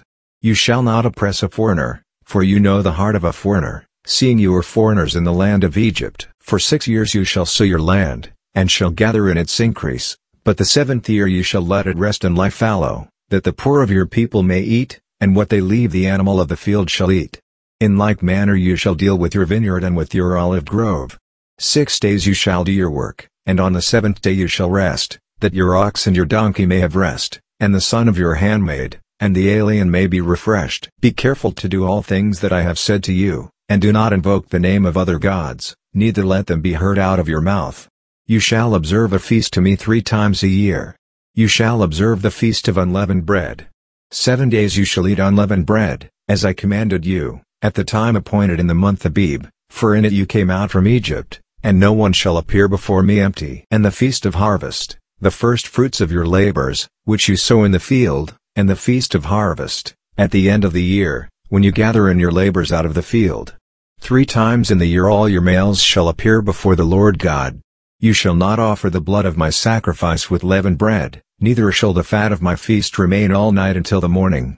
The first of the first fruits of your ground you shall bring into the house of the Lord your God. You shall not boil a kid in its mother's milk. Look, I send an angel before you, to keep you by the way, and to bring you into the place which I have prepared. Pay attention to him, and listen to his voice. Do not provoke him, for he will not pardon your disobedience, for my name is in him. But if you indeed listen to his voice, and do all that I speak, then I will be an enemy to your enemies, and an adversary to your adversaries. For my angel shall go before you, and bring you into the Amorite, the Hittite, the Perizzite, the Canaanite, the Hivite, and the Jebusite, and I will cut them off. You shall not bow down to their gods, nor serve them, nor follow their practices, but you shall utterly overthrow them and demolish their pillars. You shall serve the Lord your God, and I will bless your bread and your water, and I will take sickness away from your midst. No one will miscarry or be barren in your land. I will fulfill the number of your days. I will send my terror before you, and will confuse all the people to whom you come, and I will make all your enemies turn their backs to you. I will send the hornet before you, which will drive out the Hivite, the Canaanite, and the Hittite, from before you. I will not drive them out from before you in 1 year, lest the land become desolate, and the animals of the field multiply against you. Little by little I will drive them out from before you, until you have increased and inherit the land. I will set your border from the sea of Suf even to the sea of the Philistines, and from the wilderness to the river, For I will deliver the inhabitants of the land into your hand, and you shall drive them out before you. You shall make no covenant with them, nor with their gods. They shall not dwell in your land, lest they make you sin against me, for if you serve their gods, it will surely be a snare to you. Chapter 24. He said to Moses, Come up to the Lord, you, and Aaron, Nadab, and Abihu, and 70 of the elders of Israel, and worship from a distance. Moses alone shall come near to God, but they shall not come near, neither shall the people go up with him. Moses came and told the people all the words of God, and all the ordinances, and all the people answered with one voice, and said, All the words which the Lord has spoken will we do. Moses wrote all the words of the Lord, and rose up early in the morning, and built an altar unto the mountain, and 12 pillars for the 12 tribes of Israel. He sent young men of the children of Israel, who offered burnt offerings and sacrificed peace offerings of cattle to God. Moses took half of the blood and put it in basins, and half of the blood he sprinkled on the altar. He took the book of the covenant and read it in the hearing of the people, and they said, All that the Lord has spoken will we do, and be obedient. Moses took the blood, and sprinkled it on the people, and said, This is the blood of the covenant, which God has commanded you concerning all these words. Then Moses, Aaron, Nadab, Abihu, and 70 of the elders of Israel went up. They saw the God of Israel. Under his feet was like a paved work of sapphire stone, like the skies for clearness. He did not lay his hand on the nobles of the children of Israel. They saw God, and ate and drank. The Lord said to Moses, Come up to me on the mountain, and stay here, and I will give you the tablets of stone with the law and the commands that I have written, that you may teach them. Moses rose up with Joshua, his servant, and Moses went up onto God's mountain. He said to the elders, Wait here for us, until we come again to you. Look, Aaron and Hur are with you. Whoever is involved in a dispute can go to them. Moses went up on the mountain, and the cloud covered the mountain. The glory of God settled on Mount Sinai, and the cloud covered it 6 days. The 7th day he called to Moses out of the midst of the cloud. The appearance of the glory of the Lord was like devouring fire on the top of the mountain in the eyes of the children of Israel. Moses entered into the midst of the cloud, and went up on the mountain, and Moses was on the mountain 40 days and 40 nights. Chapter 25. The Lord spoke to Moses, saying, Speak to the children of Israel, that they take an offering for me. From everyone whose heart makes him willing you shall take my offering. This is the offering which you shall take from them, gold, silver, bronze, blue, purple, scarlet, fine linen, goat's hair, ram skins dyed red, sea-cow hides, acacia wood, oil for the light, spices for the anointing oil and for the sweet incense, onyx stones, and stones to be set for the ephod and for the breastplate. Let them make me a sanctuary, that I may dwell among them. According to all that I show you, the pattern of the tabernacle, and the pattern of all of its furniture, even so you shall make it. You shall make poles of acacia wood, and overlay them with gold. You shall put the poles into the rings on the sides of the ark to carry the ark. The poles shall be in the rings of the ark. They shall not be taken from it. You shall put the testimony which I shall give you into the ark. You shall make a mercy seat of pure gold. 3 feet 8 inches shall be its length, and 2 feet 3 inches its breadth. You shall make 2 cherubim of hammered gold. You shall make them at the 2 ends of the mercy seat. Make 1 cherub at the one end, and 1 cherub at the other end. You shall make the cherubim on its 2 ends of one piece with the mercy seat. The cherubim shall spread out their wings upward, covering the mercy seat with their wings, with their faces toward one another. The faces of the cherubim shall be toward the mercy seat. You shall put the mercy seat on top of the ark, and in the ark you shall put the testimony that I will give you. There I will meet with you, and I will tell you from above the mercy seat, from between the 2 cherubim which are on the ark of the testimony, all that I command you for the children of Israel. You shall make a table of acacia wood. 2 feet 11 inches shall be its length, and 18 inches its breadth, and 2 feet 3 inches its height. You shall overlay it with pure gold, and make a gold molding around it. You shall make a rim of a handbreadth around it. You shall make a golden molding on its rim around it. You shall make 4 rings of gold for it, and put the rings in the 4 corners that are on its 4 legs. The rings shall be close to the rim, for places for the poles to carry the table.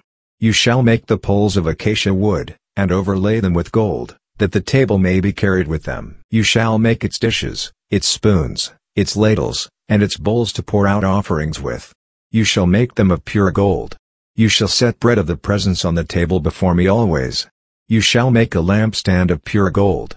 Of hammered work shall the lampstand be made, even its base, its shaft, its cups, its buds, and its flowers, shall be of one piece with it. There shall be 6 branches going out of its sides, 3 branches of the lampstand out of its one side, and 3 branches of the lampstand out of its other side, 3 cups made like almond blossoms in one branch, a bud and a flower, and 3 cups made like almond blossoms in the other branch, a bud and a flower. So for the 6 branches going out of the lampstand, and in the lampstand 4 cups made like almond blossoms, its buds and its flowers, and a bud under 2 branches of one piece with it, and a bud under 2 branches of one piece with it, and a bud under 2 branches of one piece with it, for the 6 branches going out of the lampstand.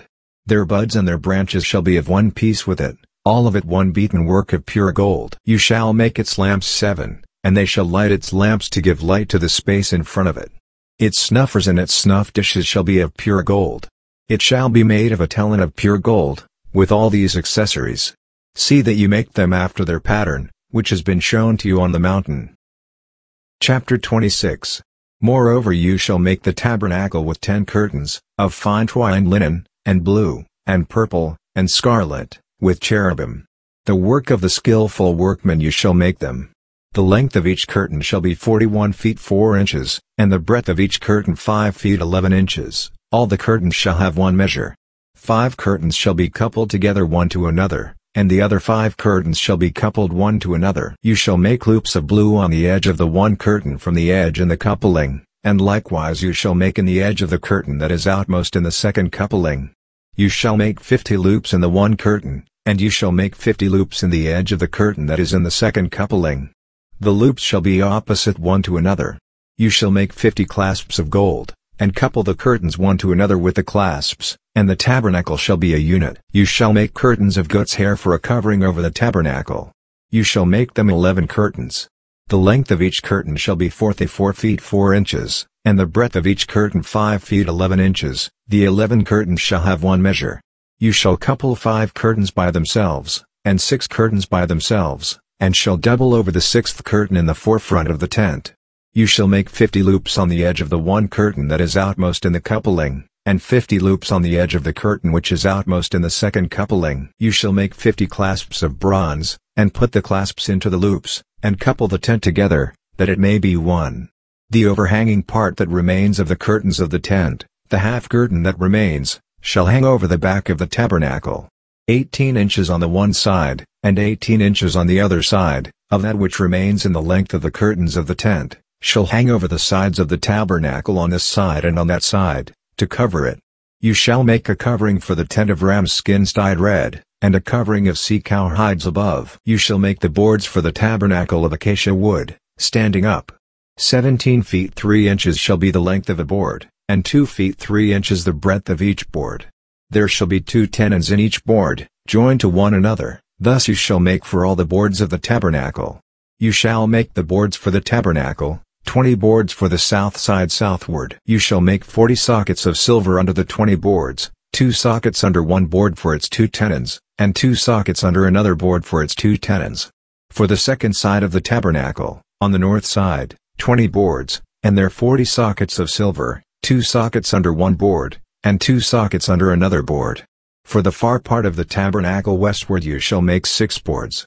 You shall make 2 boards for the corners of the tabernacle in the far part. They shall be double beneath, and in like manner they shall be entire to its top to one ring. Thus shall it be for them both, they shall be for the 2 corners. There shall be 8 boards, and their sockets of silver, 16 sockets, 2 sockets under one board, and 2 sockets under another board. You shall make bars of acacia wood, 5 for the boards of the one side of the tabernacle, and 5 bars for the boards of the other side of the tabernacle, and 5 bars for the boards of the side of the tabernacle, for the far part westward. The middle bar in the midst of the board shall pass through from end to end. You shall overlay the boards with gold, and make their rings of gold for places for the bars, and you shall overlay the bars with gold. You shall set up the tabernacle according to the way that it was shown to you on the mountain. You shall make a veil of blue, and purple, and scarlet, and fine twined linen, with cherubim. The work of a skillful workman shall it be made. You shall hang it on 4 pillars of acacia overlaid with gold, their hooks shall be of gold, on 4 sockets of silver. You shall hang up the veil under the clasps, and shall bring the ark of the testimony in there within the veil, and the veil shall separate the holy place from the most holy for you. You shall put the mercy seat on the ark of the testimony in the most holy place. You shall set the table outside the veil, and the lampstand over against the table on the side of the tabernacle toward the south, and you shall put the table on the north side. You shall make a screen for the door of the tent, of blue, and purple, and scarlet, and fine twined linen, the work of the embroiderer. You shall make for the screen 5 pillars of acacia, and overlay them with gold, their hooks shall be of gold, and you shall cast 5 sockets of bronze for them. Chapter 27. You shall make the altar of acacia wood, 8 feet 7 inches long, and 8 feet 7 inches broad. The altar shall be 4 square, and its height shall be 5 feet 2 inches. You shall make its horns on its 4 corners, its horns shall be of one piece with it, and you shall overlay it with bronze. You shall make its pots to take away its ashes, its shovels, its basins, its flesh hooks, and its fire pans, all its vessels you shall make of bronze. You shall make a grating for it of network of bronze, and on the net you shall make 4 bronze rings in its 4 corners. You shall put it under the ledge around the altar beneath, that the net may reach halfway up the altar. You shall make poles for the altar, poles of acacia wood, and overlay them with bronze. Its poles shall be put into the rings, and the poles shall be on the 2 sides of the altar, when carrying it. You shall make it with hollow planks. They shall make it as it has been shown you on the mountain. You shall make the court of the tabernacle. For the south side southward there shall be hangings for the court of fine twined linen 172 feet 3 inches long for one side, and its pillars shall be 34 feet 5 inches, and their sockets 20, of bronze, the hooks of the pillars and their fillets shall be of silver. Likewise for the north side in length there shall be hangings 172 feet 3 inches, and its pillars 34 feet 5 inches, and their sockets 34 feet 5 inches, of bronze, the hooks of the pillars, and their fillets, of silver. For the breadth of the court on the west side shall be hangings of 86 feet 1 inch, their pillars 17 feet 3 inches, and their sockets 17 feet 3 inches. The breadth of the court on the east side eastward shall be 86 feet 1 inch. The hangings for the one side of the gate shall be 25 feet 10 inches, their pillars 5 feet 2 inches, and their sockets 5 feet 2 inches. For the other side shall be hangings of 25 feet 10 inches, their pillars 5 feet 2 inches, and their sockets 5 feet 2 inches. For the gate of the court shall be a screen of 34 feet 5 inches, of blue, and purple, and scarlet, and fine twined linen, the work of the embroiderer, their pillars 6 feet 11 inches, and their sockets 6 feet 11 inches. All the pillars of the court around shall be filleted with silver, their hooks of silver, and their sockets of bronze. The length of the court shall be 172 feet 3 inches, and the breadth 86 feet 1 inch everywhere, and the height 8 feet 7 inches, of fine twined linen, and their sockets of bronze. All the instruments of the tabernacle and all its service, and all its pins, and all the pins of the court, shall be of bronze. You shall command the children of Israel, that they bring to you pure olive oil beaten for the light, to cause the lamp to burn continually. In the tent of meeting, outside the veil which is before the testimony, Aaron and his sons shall keep it in order from evening to morning before the Lord. It shall be a statute forever throughout their generations on the behalf of the children of Israel. Chapter 28. Bring Aaron your brother, and his sons with him, near to you from among the children of Israel, that he may minister to me in the priest's office, even Aaron, Nadab, and Abihu, Eleazar and Itamar, Aaron's sons. You shall make holy garments for Aaron your brother, for glory and for beauty. You shall speak to all who are wise-hearted, whom I have filled with the spirit of wisdom, that they make Aaron's garments to sanctify him, that he may minister to me in the priest's office. These are the garments which they shall make: a breastplate, and an ephod, and a robe, and a coat of checker work, a turban, and a sash, and they shall make holy garments for Aaron your brother, and his sons, that he may minister to me in the priest's office. They shall take the gold, and the blue, and the purple, and the scarlet, and the fine linen. They shall make the ephod of gold, of blue, and purple, scarlet, and fine twined linen, the work of the skillful workman. It shall have 2 shoulder straps joined to the 2 ends of it, that it may be joined together. The skillfully woven band, which is on it, that is on him, shall be like its work and of the same piece, of gold, of blue, and purple, and scarlet, and fine twined linen. You shall take 2 onyx stones, and engrave on them the names of the children of Israel, 6 of their names on the one stone, and the names of the 6 that remain on the other stone, in the order of their birth. With the work of an engraver in stone, like the engravings of a signet, you shall engrave the 2 stones, according to the names of the children of Israel. You shall make them to be enclosed in settings of gold. You shall put the 2 stones on the shoulder straps of the ephod, to be stones of memorial for the children of Israel, and Aaron shall bear their names before the Lord on his 2 shoulders for a memorial. You shall make settings of gold, and 2 chains of pure gold. You shall make them like cords of braided work, and you shall put the braided chains on the settings. You shall make a breastplate of judgment, the work of the skillful workman, like the work of the ephod you shall make it, of gold, of blue, and purple, and scarlet, and fine twined linen, you shall make it. It shall be square and folded double, a span shall be its length of it, and a span its breadth. You shall set in its settings of stones, 4 rows of stones, a row of ruby, topaz, and beryl shall be the first row, and the second row a turquoise, a sapphire, and an emerald, and the third row a jacinth, an agate, and an amethyst, and the fourth row a chrysolite, an onyx, and a jasper. They shall be enclosed in gold in their settings. The stones shall be according to the names of the children of Israel, 12, according to their names, like the engravings of a signet, everyone according to his name. They shall be for the 12 tribes. You shall make on the breastplate chains like cords, of braided work of pure gold. You shall make on the breastplate 2 rings of gold, and shall put the 2 rings on the 2 ends of the breastplate. You shall put the 2 braided chains of gold in the 2 rings at the ends of the breastplate. The other 2 ends of the 2 braided chains you shall put on the 2 settings, and put them on the shoulder straps of the ephod in its forepart. You shall make 2 rings of gold, and you shall put them on the 2 ends of the breastplate, on its edge, which is toward the side of the ephod inward. You shall make 2 rings of gold, and shall put them on the 2 shoulder straps of the ephod underneath, in its forepart, close by its coupling, above the skillfully woven band of the ephod. They shall bind the breastplate by its rings to the rings of the ephod with a lace of blue, that it may be on the skillfully woven band of the ephod, and that the breastplate may not swing out from the ephod. Aaron shall bear the names of the sons of Israel on the breastplate for judging over his heart, when he goes into the holy place, as a continual reminder before God. You are to put in the breastplate for judging the Urim and the Thummim, and they are to be over Aaron's heart, when he goes in before the Lord. And Aaron will carry the means to make decisions for the children of Israel over his heart before the Lord continually. You shall make the robe of the ephod all blue.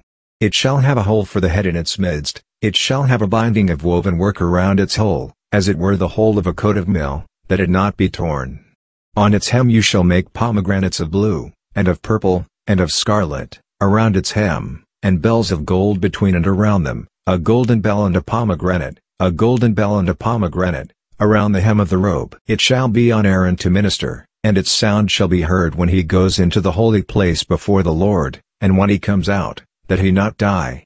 You shall make a plate of pure gold, and engrave on it, like the engravings of a signet, holy to the Lord. You shall put it on a lace of blue, and it shall be on the sash, on the front of the sash it shall be. It shall be on Aaron's forehead, and Aaron shall bear the iniquity of the holy things, which the children of Israel shall make holy in all their holy gifts, and it shall be always on his forehead, that they may be accepted before the Lord. You shall weave the coat in checker work of fine linen, and you shall make a turban of fine linen, and you shall make a sash, the work of the embroiderer.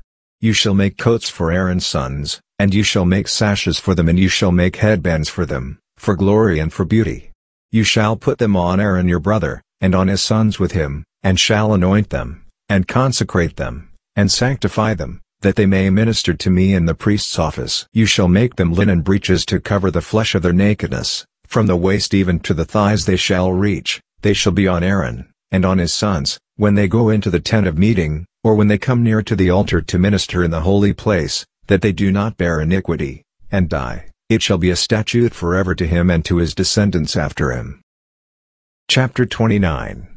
This is the thing that you shall do to them to make them holy, to minister to me in the priest's office. Take 1 young bull and 2 rams without blemish, unleavened bread, unleavened cakes mixed with oil, and unleavened wafers anointed with oil. You shall make them of fine wheat flour.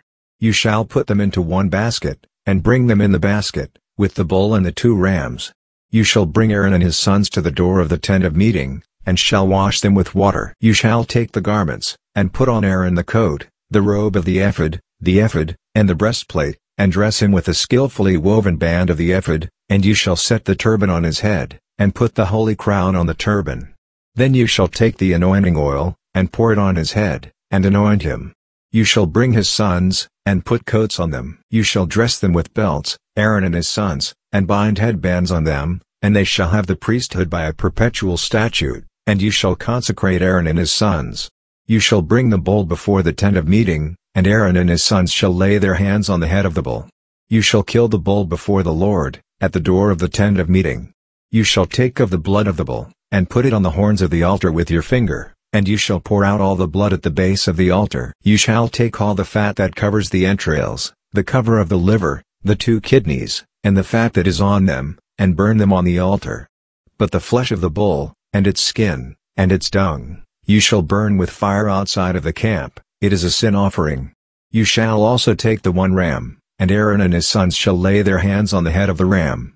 You shall kill the ram, and you shall take its blood, and sprinkle it around on the altar. You shall cut the ram into its pieces, and wash its entrails, and its legs, and put them with its pieces, and with its head.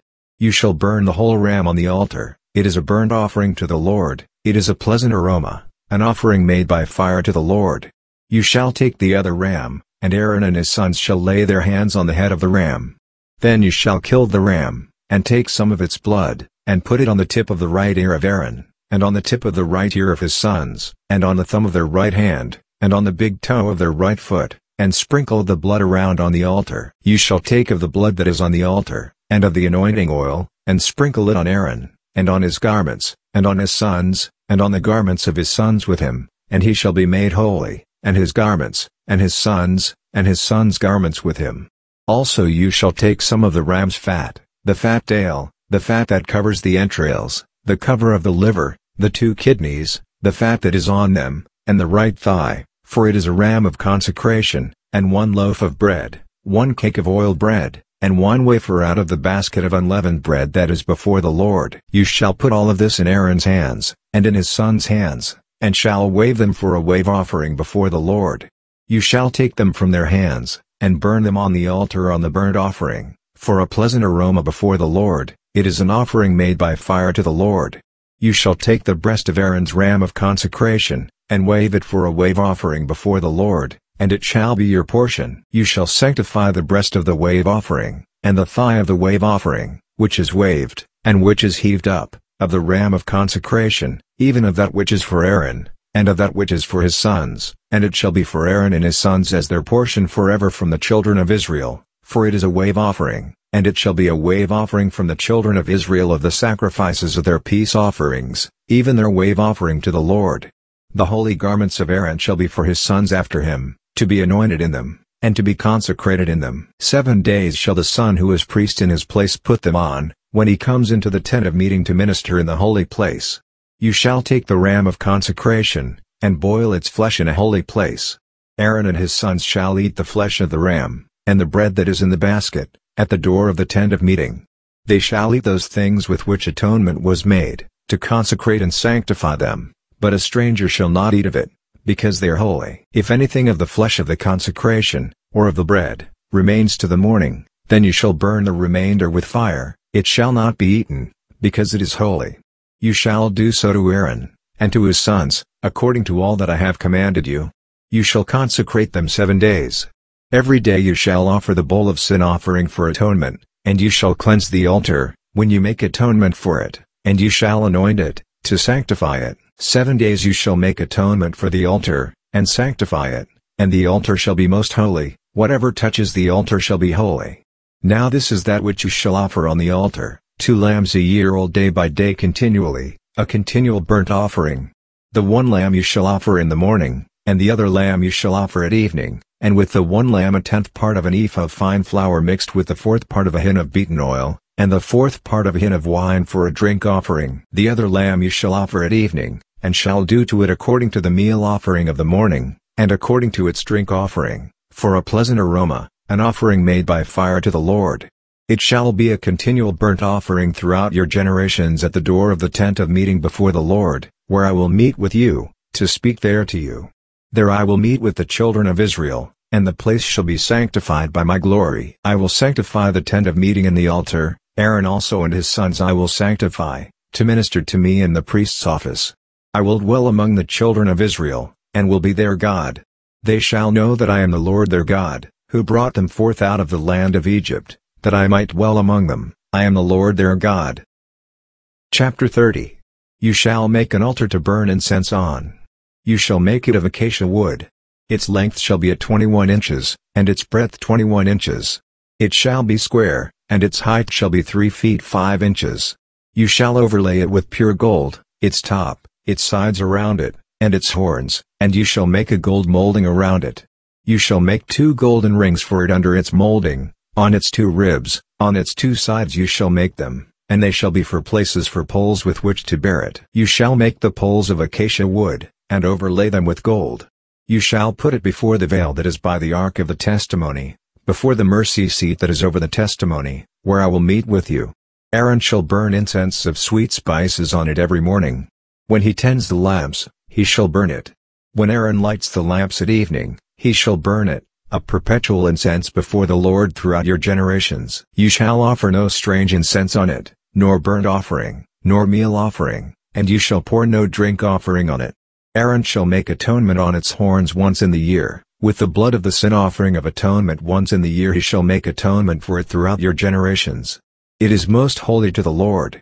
The Lord spoke to Moses, saying, When you take a census of the children of Israel, according to those who are numbered among them, then each man shall give a ransom for his soul to the Lord, when you number them, that there be no plague among them when you number them. They shall give this, everyone who passes over to those who are numbered, half a shekel after the shekel of the sanctuary. The shekel is 20 gerahs, half a shekel for an offering to the Lord. Everyone who passes over to those who are numbered, from 20 years old and upward, shall give the offering to the Lord. The rich shall not give more, and the poor shall not give less, than the half shekel, when they give the offering of the Lord, to make atonement for your souls. You shall take the atonement money from the children of Israel, and shall appoint it for the service of the tent of meeting, that it may be a memorial for the children of Israel before the Lord, to make atonement for your souls. The Lord spoke to Moses, saying, You shall also make a basin of bronze, and its base of bronze, in which to wash. You shall put it between the tent of meeting and the altar, and you shall put water in it. Aaron and his sons shall wash their hands and their feet in it. When they go into the tent of meeting, they shall wash with water, that they not die, or when they come near to the altar to minister, to burn an offering made by fire to the Lord. So they shall wash their hands and their feet, that they not die, and it shall be a statute forever to them, even to him and to his descendants throughout their generations. Moreover the Lord spoke to Moses, saying, Also take fine spices, of liquid myrrh, 500 shekels, and of fragrant cinnamon half as much, even 250, and of fragrant cane, 250, and of cassia 500, after the shekel of the sanctuary, and a hin of olive oil. You shall make it a holy anointing oil, a perfume compounded after the art of the perfumer, it shall be a holy anointing oil. You shall use it to anoint the tent of meeting, the ark of the testimony, the table and all its articles, the lampstand and its accessories, the altar of incense, the altar of burnt offering with all its utensils, and the basin with its base. You shall sanctify them, that they may be most holy. Whatever touches them shall be holy. You shall anoint Aaron and his sons, and sanctify them, that they may minister to me in the priest's office. You shall speak to the children of Israel, saying, This shall be a holy anointing oil to me throughout your generations. It shall not be poured on man's flesh, neither shall you make any like it, according to its composition, it is holy. It shall be holy to you. Whoever compounds any like it, or whoever puts any of it on a stranger, he shall be cut off from his people. The Lord said to Moses, Take to yourself sweet spices, gum resin, and onycha, and galbanum, sweet spices with pure frankincense, of each shall there be an equal weight, and you shall make incense of it, a perfume after the art of the perfumer, seasoned with salt, pure and holy, and you shall beat some of it very small, and put some of it before the testimony in the tent of meeting, where I will meet with you.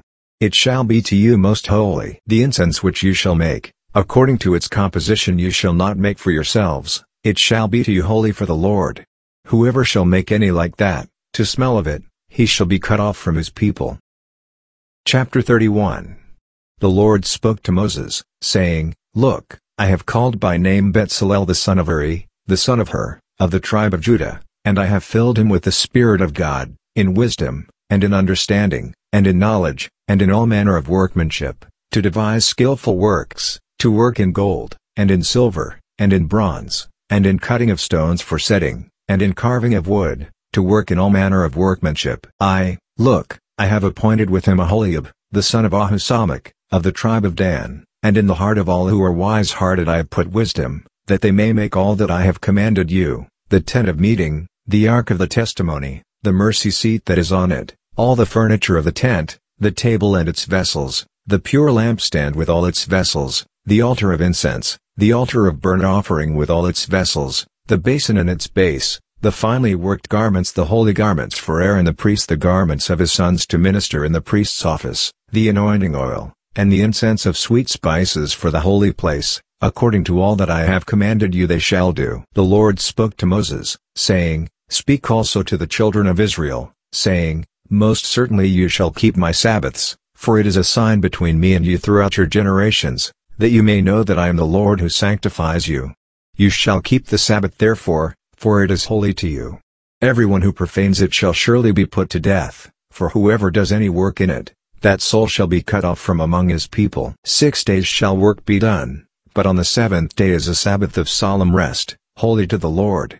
Whoever does any work on the Sabbath day shall surely be put to death. Therefore the children of Israel shall keep the Sabbath, to observe the Sabbath throughout their generations, for a perpetual covenant. It is a sign between me and the children of Israel forever, for in 6 days the Lord made heaven and earth, and on the seventh day he rested, and was refreshed. He gave to Moses, when he finished speaking with him on Mount Sinai, the 2 tablets of the testimony, stone tablets, written by the finger of God. Chapter 32. When the people saw that Moses delayed to come down from the mountain, the people gathered themselves together to Aaron, and said to him, Come, make us gods, which shall go before us, for this Moses, the man who brought us up out of the land of Egypt, we do not know what has become of him. Aaron said to them, Take off the golden rings, which are in the ears of your wives, of your sons, and of your daughters, and bring them to me. All the people took off the golden rings which were in their ears, and brought them to Aaron. He received what they handed him, and fashioned it with an engraving thule, and made it a molten calf, and they said, These are your gods, Israel, which brought you up out of the land of Egypt. When Aaron saw this, he built an altar before it, and Aaron made a proclamation, and said, Tomorrow shall be a feast to the Lord. They rose up early on the next day, and offered burnt offerings, and brought peace offerings, and the people sat down to eat and to drink, and rose up to play. And the Lord spoke to Moses, saying, Go down at once, for your people whom you brought up out of the land of Egypt have corrupted themselves. They have turned aside quickly out of the way which I commanded them. They have made themselves a molten calf, and have worshipped it, and have sacrificed to it, and said, These are your gods, Israel, which brought you up out of the land of Egypt. The Lord said to Moses, I have seen these people, and look, they are a stiff-necked people. Now therefore leave me alone, that my wrath may burn hot against them, and that I may consume them, and I will make of you a great nation. Moses pleaded with the Lord his God, and said, O Lord, why does your wrath burn hot against your people, that you have brought forth out of the land of Egypt with great power and with a mighty hand? Why should the Egyptians speak, saying, He brought them forth for evil, to kill them in the mountains, and to consume them from the surface of the earth? Turn from your fierce wrath, and repent of this evil against your people. Remember Abraham, Isaac, and Israel, your servants, to whom you swore by your own self, and said to them, I will multiply your descendants as the stars of the sky, and all this land that I have spoken of I will give to your descendants, and they shall inherit it forever. The Lord changed his mind about the disaster which he said he would do to his people. Moses turned, and went down from the mountain, with the 2 tablets of the testimony in his hand, tablets that were written on both their sides, on the one side and on the other they were written. The tablets were the work of God, and the writing was the writing of God, engraved on the tables. When Joshua heard the noise of the people as they shouted, he said to Moses, There is the noise of war in the camp. He said, It isn't the voice of those who shout for victory, neither is it the voice of those who cry for being overcome, but the noise of those who sing that I hear." It happened, as soon as he came near to the camp, that he saw the calf and the dancing, and Moses' anger grew hot, and he threw the tablets out of his hands, and broke them beneath the mountain. He took the calf which they had made, and burned it with fire, ground it to powder, and scattered it on the water, and made the children of Israel drink of it. Moses said to Aaron, "What did these people do to you, that you have brought a great sin on them?" Aaron said, "Do not let the anger of my Lord grow hot. You know the people, that they are set on evil. For they said to me, 'Make us gods, which shall go before us,' for this Moses, the man who brought us up out of the land of Egypt, we do not know what has become of him." I said to them, "Whoever has any gold, let them take it off." So they gave it to me, and I threw it into the fire, and out came this calf.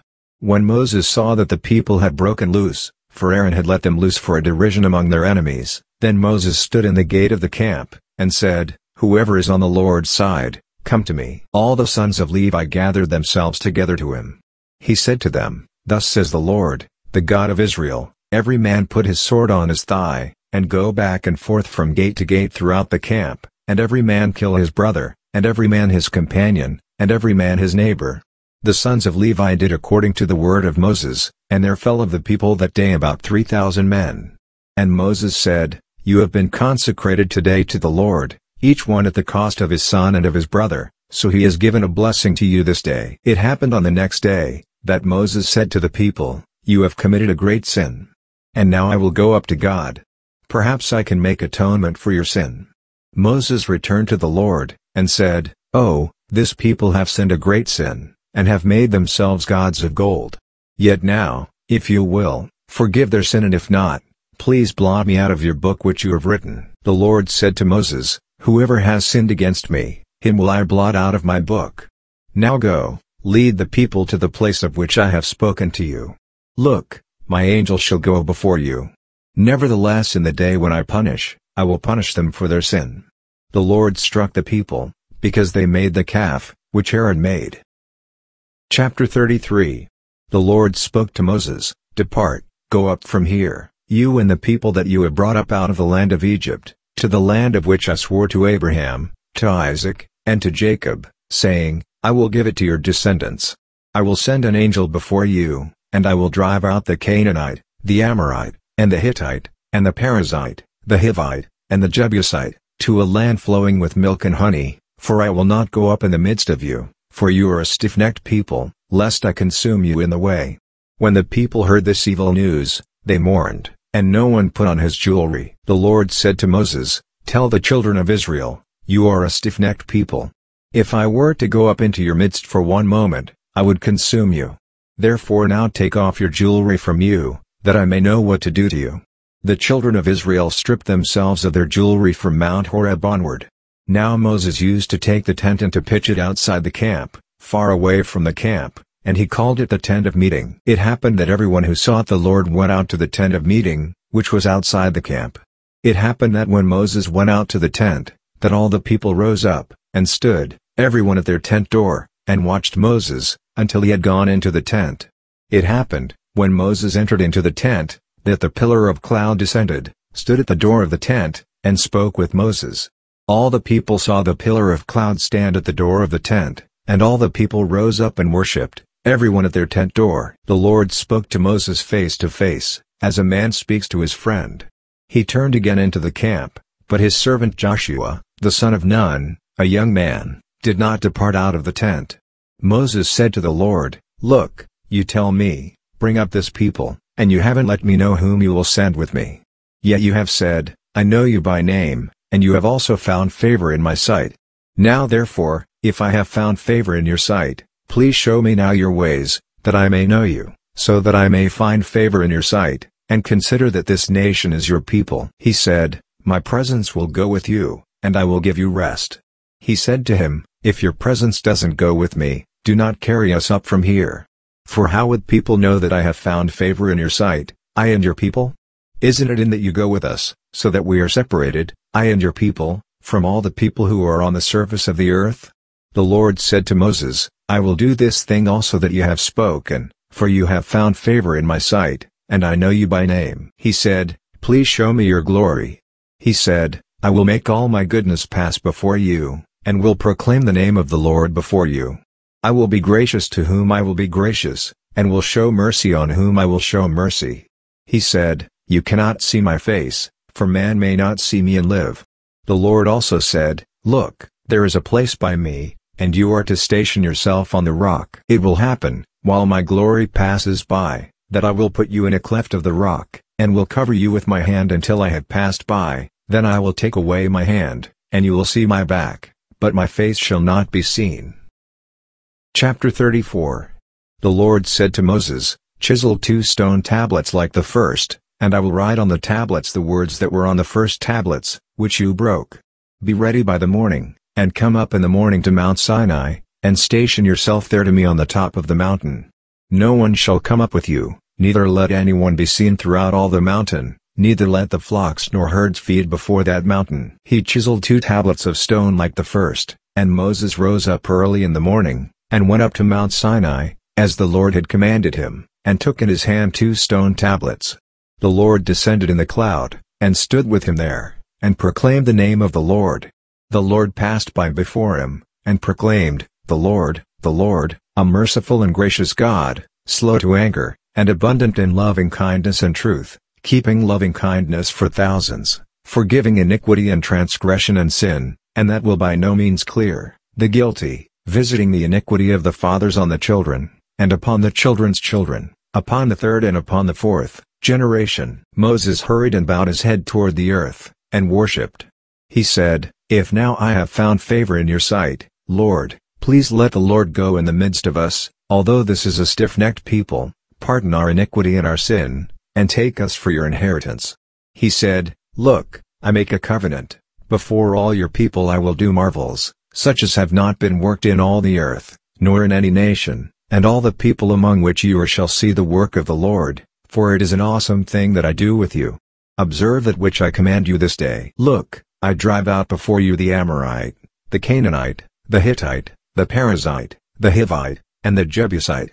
Be careful, lest you make a covenant with the inhabitants of the land where you are going, lest it be for a snare in the midst of you, but you shall break down their altars, and dash in pieces their pillars, and you shall cut down their Asherim, for you shall worship no other God, for the Lord, whose name is jealous, is a jealous God.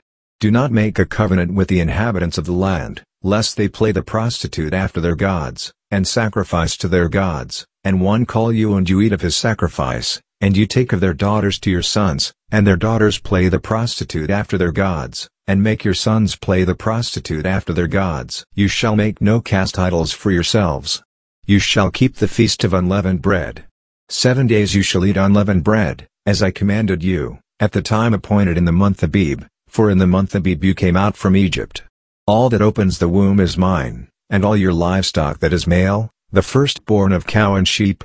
The firstborn of a donkey you shall redeem with a lamb, and if you will not redeem it, then you shall break its neck. All the firstborn of your sons you shall redeem. No one shall appear before me empty. 6 days you shall work, but on the 7th day you shall rest, in plowing time and in harvest you shall rest. You shall observe the Feast of Weeks with the firstfruits of wheat harvest, and the Feast of Harvest at the year's end. 3 times in the year all your males shall appear before the Lord God, the God of Israel. For I will drive out nations before you and enlarge your borders, neither shall any man desire your land when you go up to appear before the Lord, your God, 3 times in the year. You shall not offer the blood of my sacrifice with leavened bread, neither shall the sacrifice of the feast of the Passover be left to the morning. You shall bring the first of the firstfruits of your ground to the house of the Lord your God. You shall not boil a young goat in its mother's milk. The Lord said to Moses, Write you these words, for in accordance with these words I have made a covenant with you and with Israel. He was there with the Lord 40 days and 40 nights, he neither ate bread, nor drank water. He wrote on the tablets the words of the covenant, the 10 commandments.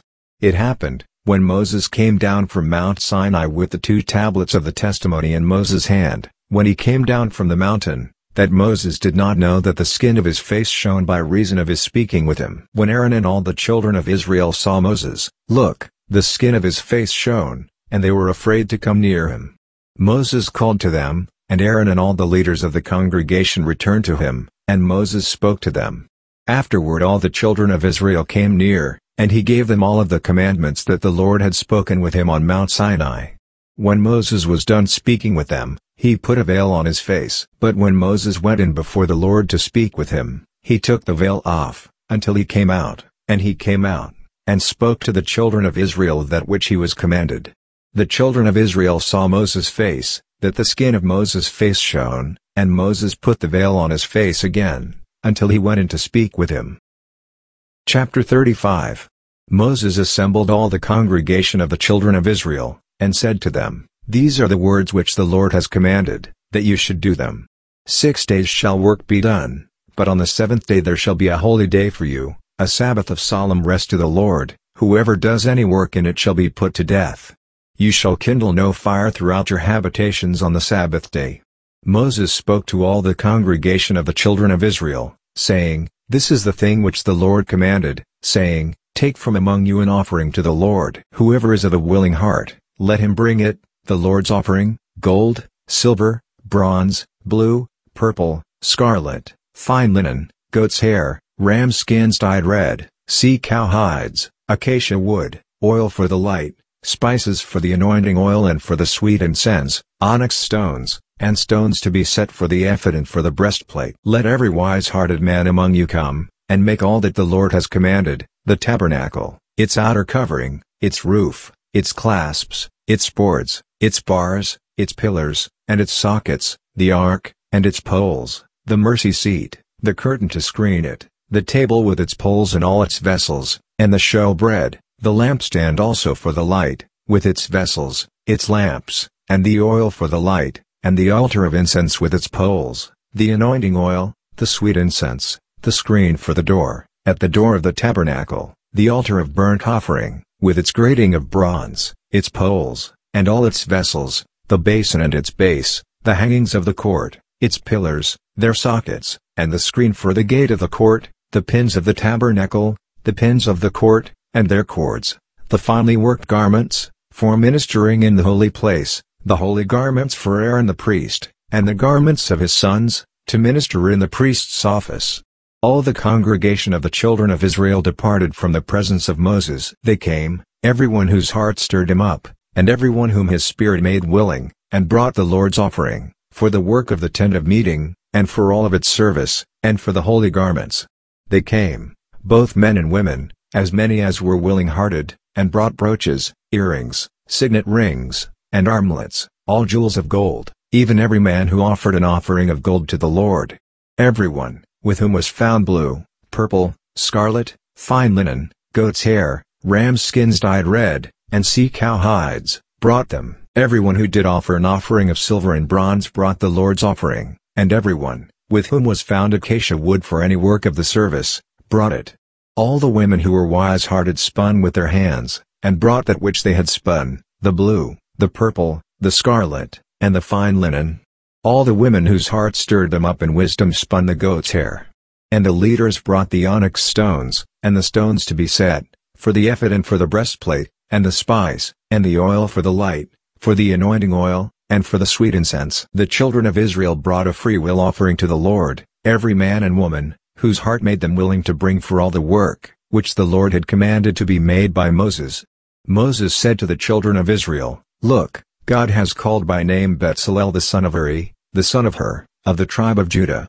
He has filled him with the Spirit of God, in wisdom, in understanding, in knowledge, and in all manner of workmanship, and to make skillful works, to work in gold, in silver, in bronze, in cutting of stones for setting, and in carving of wood, to work in all kinds of skillful workmanship. He has put in his heart that he may teach, both he, and Aholiab, the son of Ahusamach, of the tribe of Dan.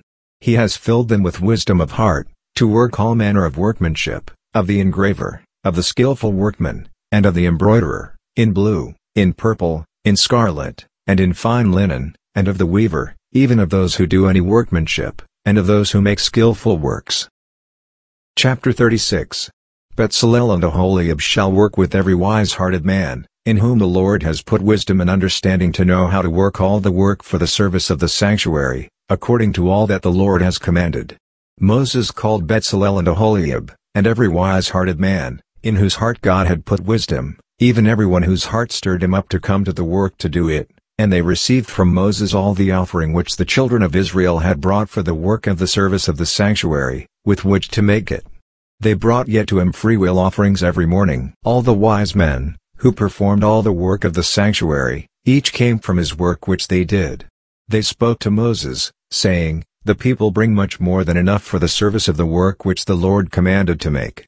Moses gave commandment, and they caused it to be proclaimed throughout the camp, saying, "Let neither man nor woman make anything else for the offering for the sanctuary." So the people were restrained from bringing, for the stuff they had was sufficient for all the work to make it, and too much. All the wise-hearted men among those who did the work made the tabernacle with 10 curtains, of fine twined linen, blue, purple, and scarlet, with cherubim, the work of the skillful workmen, they made them. The length of each curtain was 48 feet 3 inches, and the breadth of each curtain 6 feet 11 inches. All the curtains were the same size. He coupled 5 curtains to one another, and the other 5 curtains he coupled one to another. He made loops of blue on the edge of the one curtain from the edge in the coupling. Likewise he made in the edge of the curtain that was outmost in the second coupling. He made 50 loops in the one curtain, and he made 50 loops in the edge of the curtain that was in the second coupling. The loops were opposite one to another. He made 50 clasps of gold, and coupled the curtains one to another with the clasps, so the tabernacle was a unit. He made curtains of goat's hair for a covering over the tabernacle. He made them 11 curtains. The length of each curtain was 51 feet 8 inches, and 6 feet 11 inches the breadth of each curtain. The 11 curtains were the same size. He coupled 5 curtains by themselves, and 6 curtains by themselves. He made 50 loops on the edge of the curtain that was outmost in the coupling, and he made 50 loops on the edge of the curtain which was outmost in the second coupling. He made 50 clasps of bronze to couple the tent together, that it might be a unit. He made a covering for the tent of ram's skins dyed red, and a covering of sea-cow hides above. He made the boards for the tabernacle of acacia wood, standing up. 17 feet 3 inches was the length of a board, and 2 feet 7 inches the breadth of each board. Each board had 2 tenons, joined one to another. He made all the boards of the tabernacle this way. He made the boards for the tabernacle, 20 boards for the south side southward. He made 40 sockets of silver under the 20 boards, 2 sockets under one board for its 2 tenons, and 2 sockets under another board for its 2 tenons. For the second side of the tabernacle, on the north side, he made 20 boards, and their 40 sockets of silver, 2 sockets under one board, and 2 sockets under another board. For the far part of the tabernacle westward he made 6 boards.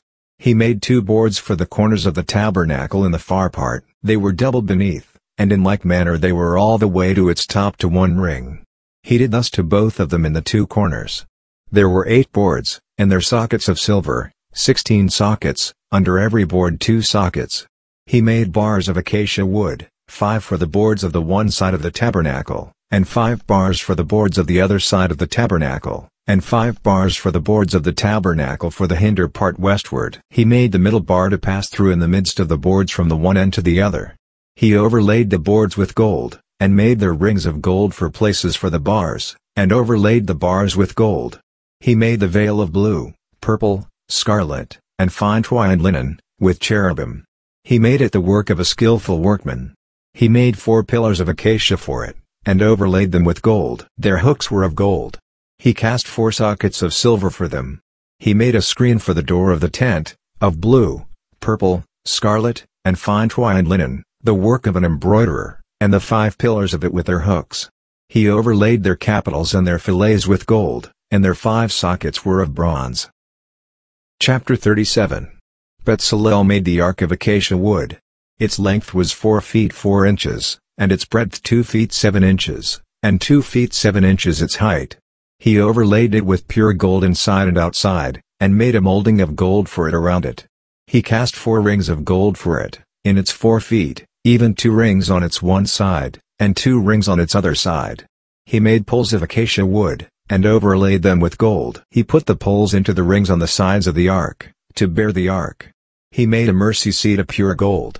Its length was 4 feet 4 inches, and 2 feet 7 inches, its breadth. He made 2 cherubim of gold. He made them of beaten work, at the 2 ends of the mercy seat, 1 cherub at the one end, and 1 cherub at the other end.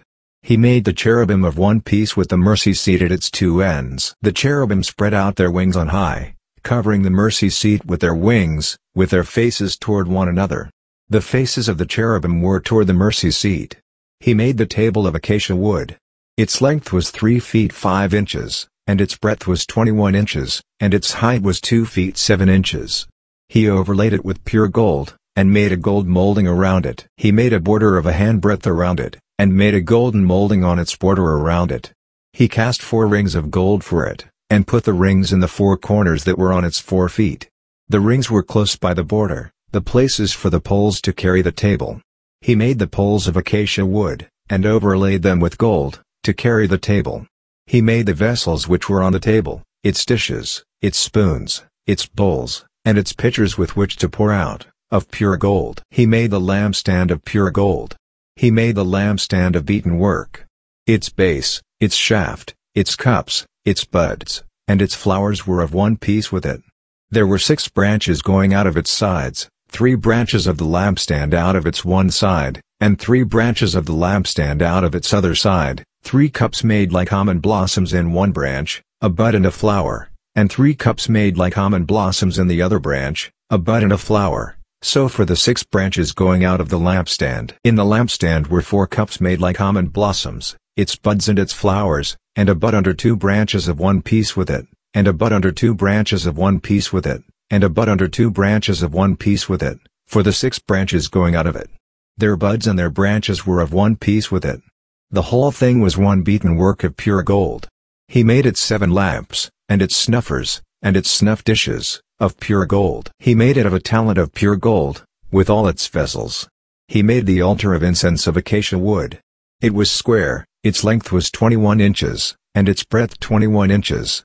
Its height was 3 feet 5 inches. Its horns were of one piece with it. He overlaid it with pure gold, its top, its sides around it, and its horns. He made a gold molding around it. He made 2 golden rings for it under its molding crown, on its 2 ribs, on its 2 sides, for places for poles with which to carry it. He made the poles of acacia wood, and overlaid them with gold. He made the holy anointing oil and the pure incense of sweet spices, after the art of the perfumer. Chapter 38. He made the altar of burnt offering of acacia wood. It was square. Its length was 8 feet 7 inches, its breadth was 8 feet 7 inches, and its height was 5 feet 2 inches. He made its horns on its 4 corners. Its horns were of one piece with it, and he overlaid it with bronze. He made all the vessels of the altar, the pots, the shovels, the basins, the forks, and the fire pans. He made all its vessels of bronze. He made for the altar a grating of a network of bronze, under the ledge around it beneath, reaching halfway up. He cast 4 rings for the 4 ends of bronze grating, to be places for the poles. He made the poles of acacia wood, and overlaid them with bronze. He put the poles into the rings on the sides of the altar, with which to carry it. He made it hollow with planks. He made the basin of bronze, and its base of bronze, out of the mirrors of the ministering women who ministered at the door of the tent of meeting. He made the court, for the south side southward. The hangings of the court were of fine twined linen, 172 feet 3 inches, their pillars were 34 feet 5 inches, and their sockets 34 feet 5 inches, of bronze. The hooks of the pillars and their fillets were of silver. For the north side 172 feet 3 inches, their pillars 34 feet 5 inches, and their sockets 34 feet 5 inches, of bronze, the hooks of the pillars, and their fillets, of silver. For the west side were hangings of 86 feet 1 inch, their pillars 17 feet 3 inches, and their sockets 17 feet 3 inches, the hooks of the pillars, and their fillets, of silver. For the east side eastward 86 feet 1 inch. The hangings for the one side were 25 feet 10 inches, their pillars 5 feet 2 inches, and their sockets 5 feet 2 inches, and so for the other side, on this hand and that hand by the gate of the court were hangings of 25 feet 10 inches, their pillars 5 feet 2 inches, and their sockets 5 feet 2 inches. All the hangings around the court were of fine twined linen. The sockets for the pillars were of bronze. The hooks of the pillars and their fillets were of silver, and the overlaying of their capitals, of silver, and all the pillars of the court were filleted with silver. The screen for the gate of the court was the work of the embroiderer, of blue, purple, scarlet, and fine twined linen. 34 feet 5 inches was the length, and the height and the breadth was 8 feet 7 inches, like to the hangings of the court. Their pillars were 6 feet 11 inches, and their sockets 6 feet 11 inches, of bronze, their hooks of silver, and the overlaying of their capitals, and their fillets, of silver. All the pins of the tabernacle, and around the court, were of bronze. This is the amount of material used for the tabernacle, even the tabernacle of the testimony, as they were counted, according to the commandment of Moses, for the service of the Levites, by the hand of Itamar, the son of Aaron the priest. Bezalel the son of Uri, the son of Hur, of the tribe of Judah, made all that the Lord commanded Moses. With him was Aholiab, the son of Ahusamach, of the tribe of Dan, an engraver, and a skillful workman, and an embroiderer in blue, in purple, in scarlet, and in fine linen. All the gold that was used for the work and all the work of the sanctuary, even the gold of the offering, was 29 talents, and 730 shekels, after the shekel of the sanctuary. The silver of those who were numbered of the congregation was 100 talents, and 1,775 shekels, after the shekel of the sanctuary, a bekah a head, that is, half a shekel, after the shekel of the sanctuary, for everyone who passed over to those who were numbered, from 20 years old and upward, for 603,550 men. The 100 talents of silver were for casting the sockets of the sanctuary, and the sockets of the veil, 100 sockets for the 100 talents, a talent for a socket. Of the 1,775 shekels he made hooks for the pillars, overlaid their capitals, and made fillets for them. The bronze of the offering was 70 talents, and 2,400 shekels. With this he made the sockets to the door of the tent of meeting, the bronze altar, the bronze grating for it, all the vessels of the altar, the sockets around the court, the sockets of the gate of the court, all the pins of the tabernacle, and all the pins around the court. Chapter 39. Of the blue, purple, and scarlet, they made finely worked garments, for ministering in the holy place, and made the holy garments for Aaron, as the Lord commanded Moses. He made the ephod of gold, blue, purple, scarlet, and fine twined linen. They beat the gold into thin plates, and cut it into wires, to work it in the blue, in the purple, in the scarlet, and in the fine linen, the work of the skillful workman. They made shoulder straps for it, joined together. At the two ends it was joined together. The skillfully woven band that was on it, with which to fasten it on, was of the same piece, like its work, of gold, of blue, purple, scarlet, and fine twined linen, as the Lord commanded Moses. They worked the onyx stones, enclosed in settings of gold, engraved with the engravings of a signet, according to the names of the children of Israel. He put them on the shoulder straps of the ephod, to be stones of memorial for the children of Israel, as the Lord commanded Moses. He made the breastplate, the work of a skillful workman, like the work of the ephod, of gold, of blue, purple, scarlet, and fine twined linen. It was square. They made the breastplate double. Its length was a span, and its breadth a span, being double. They set in it 4 rows of stones. A row of ruby, topaz, and beryl was the first row, and the second row, a turquoise, a sapphire, and an emerald, and the third row, a jacinth, an agate, and an amethyst, and the fourth row, a chrysolite, an onyx, and a jasper. They were enclosed in gold settings. The stones were according to the names of the children of Israel, 12, according to their names, like the engravings of a signet, everyone according to his name, for the 12 tribes. They made on the breastplate chains like cords, of braided work of pure gold. They made 2 settings of gold, and 2 gold rings, and put the 2 rings on the 2 ends of the breastplate. They put the 2 braided chains of gold and the 2 rings at the ends of the breastplate. The other 2 ends of the 2 braided chains they put on the 2 settings, and put them on the shoulder straps of the ephod, in its front. They made 2 rings of gold, and put them on the 2 ends of the breastplate, on its edge, which was toward the side of the ephod inward. They made 2 rings of gold, and put them on the 2 shoulder straps of the ephod underneath, in its front, close by its coupling, above the skillfully woven band of the ephod. They bound the breastplate by its rings to the rings of the ephod with a lace of blue, that it might be on the skillfully woven band of the ephod, and that the breastplate might not come loose from the ephod, as the Lord commanded Moses. He made the robe of the ephod of woven work, all of blue. The opening of the robe in its midst was like the opening of a coat of mail, with a binding around its opening, that it should not be torn. They made on the skirts of the robe pomegranates of blue, purple, scarlet, and twine linen. They made bells of pure gold, and put the bells between the pomegranates around the skirts of the robe, between the pomegranates, a bell and a pomegranate, a bell and a pomegranate, around the skirts of the robe, to minister in, as the Lord commanded Moses. They made the coats of fine linen of woven work for Aaron, and for his sons, and the turban of fine linen, and the linen headbands of fine linen, and the linen breeches of fine twined linen, and the sash of fine twined linen, and blue, and purple, and scarlet, the work of the embroiderer, as the Lord commanded Moses.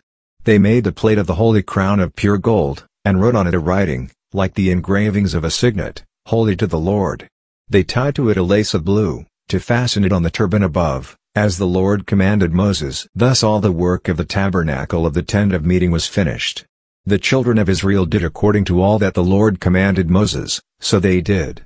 They brought the tabernacle to Moses, the tent, with all its furniture, its clasps, its boards, its bars, its pillars, its sockets, the covering of ram's skins dyed red, the covering of sea-cow hides, the veil of the screen, the ark of the testimony with its poles, the mercy seat, the table, all its vessels, the showbread, the pure lampstand, its lamps, even the lamps to be set in order, all its vessels, the oil for the light, the golden altar, the anointing oil, the sweet incense, the screen for the door of the tent, the bronze altar, its grating of bronze, its poles, all of its vessels, the basin and its base, the hangings of the court, its pillars, its sockets, the screen for the gate of the court, its cords, its pins, all the instruments of the service of the tabernacle, for the tent of meeting, the finely worked garments for ministering in the holy place, the holy garments for Aaron the priest, and the garments of his sons, to minister in the priest's office. According to all that the Lord commanded Moses, so the children of Israel did all the work. Moses saw all the work, and look, they had done it as the Lord had commanded, even so had they done it, and Moses blessed them. Chapter 40. The Lord spoke to Moses, saying, On the first day of the first month you shall raise up the tabernacle of the tent of meeting. You shall put the ark of the testimony in it, and you shall veil the ark with the curtain. You shall bring in the table, and set in order the things that are on it. You shall bring in the lampstand, and light its lamps. You shall set the golden altar for incense before the ark of the testimony, and put the screen of the door to the tabernacle. You shall set the altar of burnt offering before the door of the tabernacle of the tent of meeting. You shall set the basin between the tent of meeting and the altar, and shall put water in it. You shall set up the court around it, and hang up the screen of the gate of the court. You shall take the anointing oil, and anoint the tabernacle, and all that is in it, and shall make it holy, and all its furniture, and it will be holy. You shall anoint the altar of burnt offering, with all its vessels, and sanctify the altar, and the altar will be most holy. You shall anoint the basin and its base, and sanctify it. You shall bring Aaron and his sons to the door of the tent of meeting, and shall wash them with water. You shall put on Aaron the holy garments, and you shall anoint him, and sanctify him, that he may minister to me in the priest's office. You shall bring his sons, and put coats on them. You shall anoint them, as you anointed their father, that they may minister to me in the priest's office. Their anointing shall be to them for an everlasting priesthood throughout their generations. Moses did so according to all that the Lord commanded him, so he did. It happened in the first month in the second year, on the first day of the month, that the tabernacle was set up. And Moses erected the tabernacle, and put its sockets in place, and set up its hooks and its boards, and put in its bars, and he erected its pillars. He spread the covering over the tent, and put the roof of the tabernacle above on it, as the Lord commanded Moses. He took and put the testimony into the ark, and set the poles on the ark, and put the mercy seat above on the ark. He brought the ark into the tabernacle, and set up the curtain as the screen, and concealed the ark of the testimony, as the Lord commanded Moses. He put the table in the tent of meeting, on the side of the tabernacle northward, outside of the veil. He set the bread in order on it before the Lord, as the Lord commanded Moses. He put the lampstand in the tent of meeting, opposite the table, on the side of the tabernacle southward. He lit the lamps before the Lord, as the Lord commanded Moses. He put the golden altar in the tent of meeting before the veil, and he burnt incense of sweet spices on it, as the Lord commanded Moses.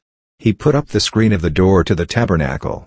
He set the altar of burnt offering at the door of the tabernacle of the tent of meeting, and offered on it the burnt offering and the meal offering, as the Lord commanded Moses. He set the basin between the tent of meeting and the altar, and put water in it, with which to wash. Moses, Aaron, and his sons washed their hands and their feet there. When they went into the tent of meeting, and when they came near to the altar, they washed, as the Lord commanded Moses. He raised up the court around the tabernacle and the altar, and set up the screen of the gate of the court. So Moses finished the work. Then the cloud covered the tent of meeting, and the glory of the Lord filled the tabernacle. Moses wasn't able to enter into the tent of meeting, because the cloud stayed on it, and the Lord's glory filled the tabernacle. When the cloud was taken up from over the tabernacle, the children of Israel went onward, throughout all their journeys, but if the cloud wasn't taken up, then they did not travel until the day that it was taken up. For the cloud of the Lord was on the tabernacle by day, and there was fire in the cloud by night, in the sight of all the house of Israel, throughout all their journeys.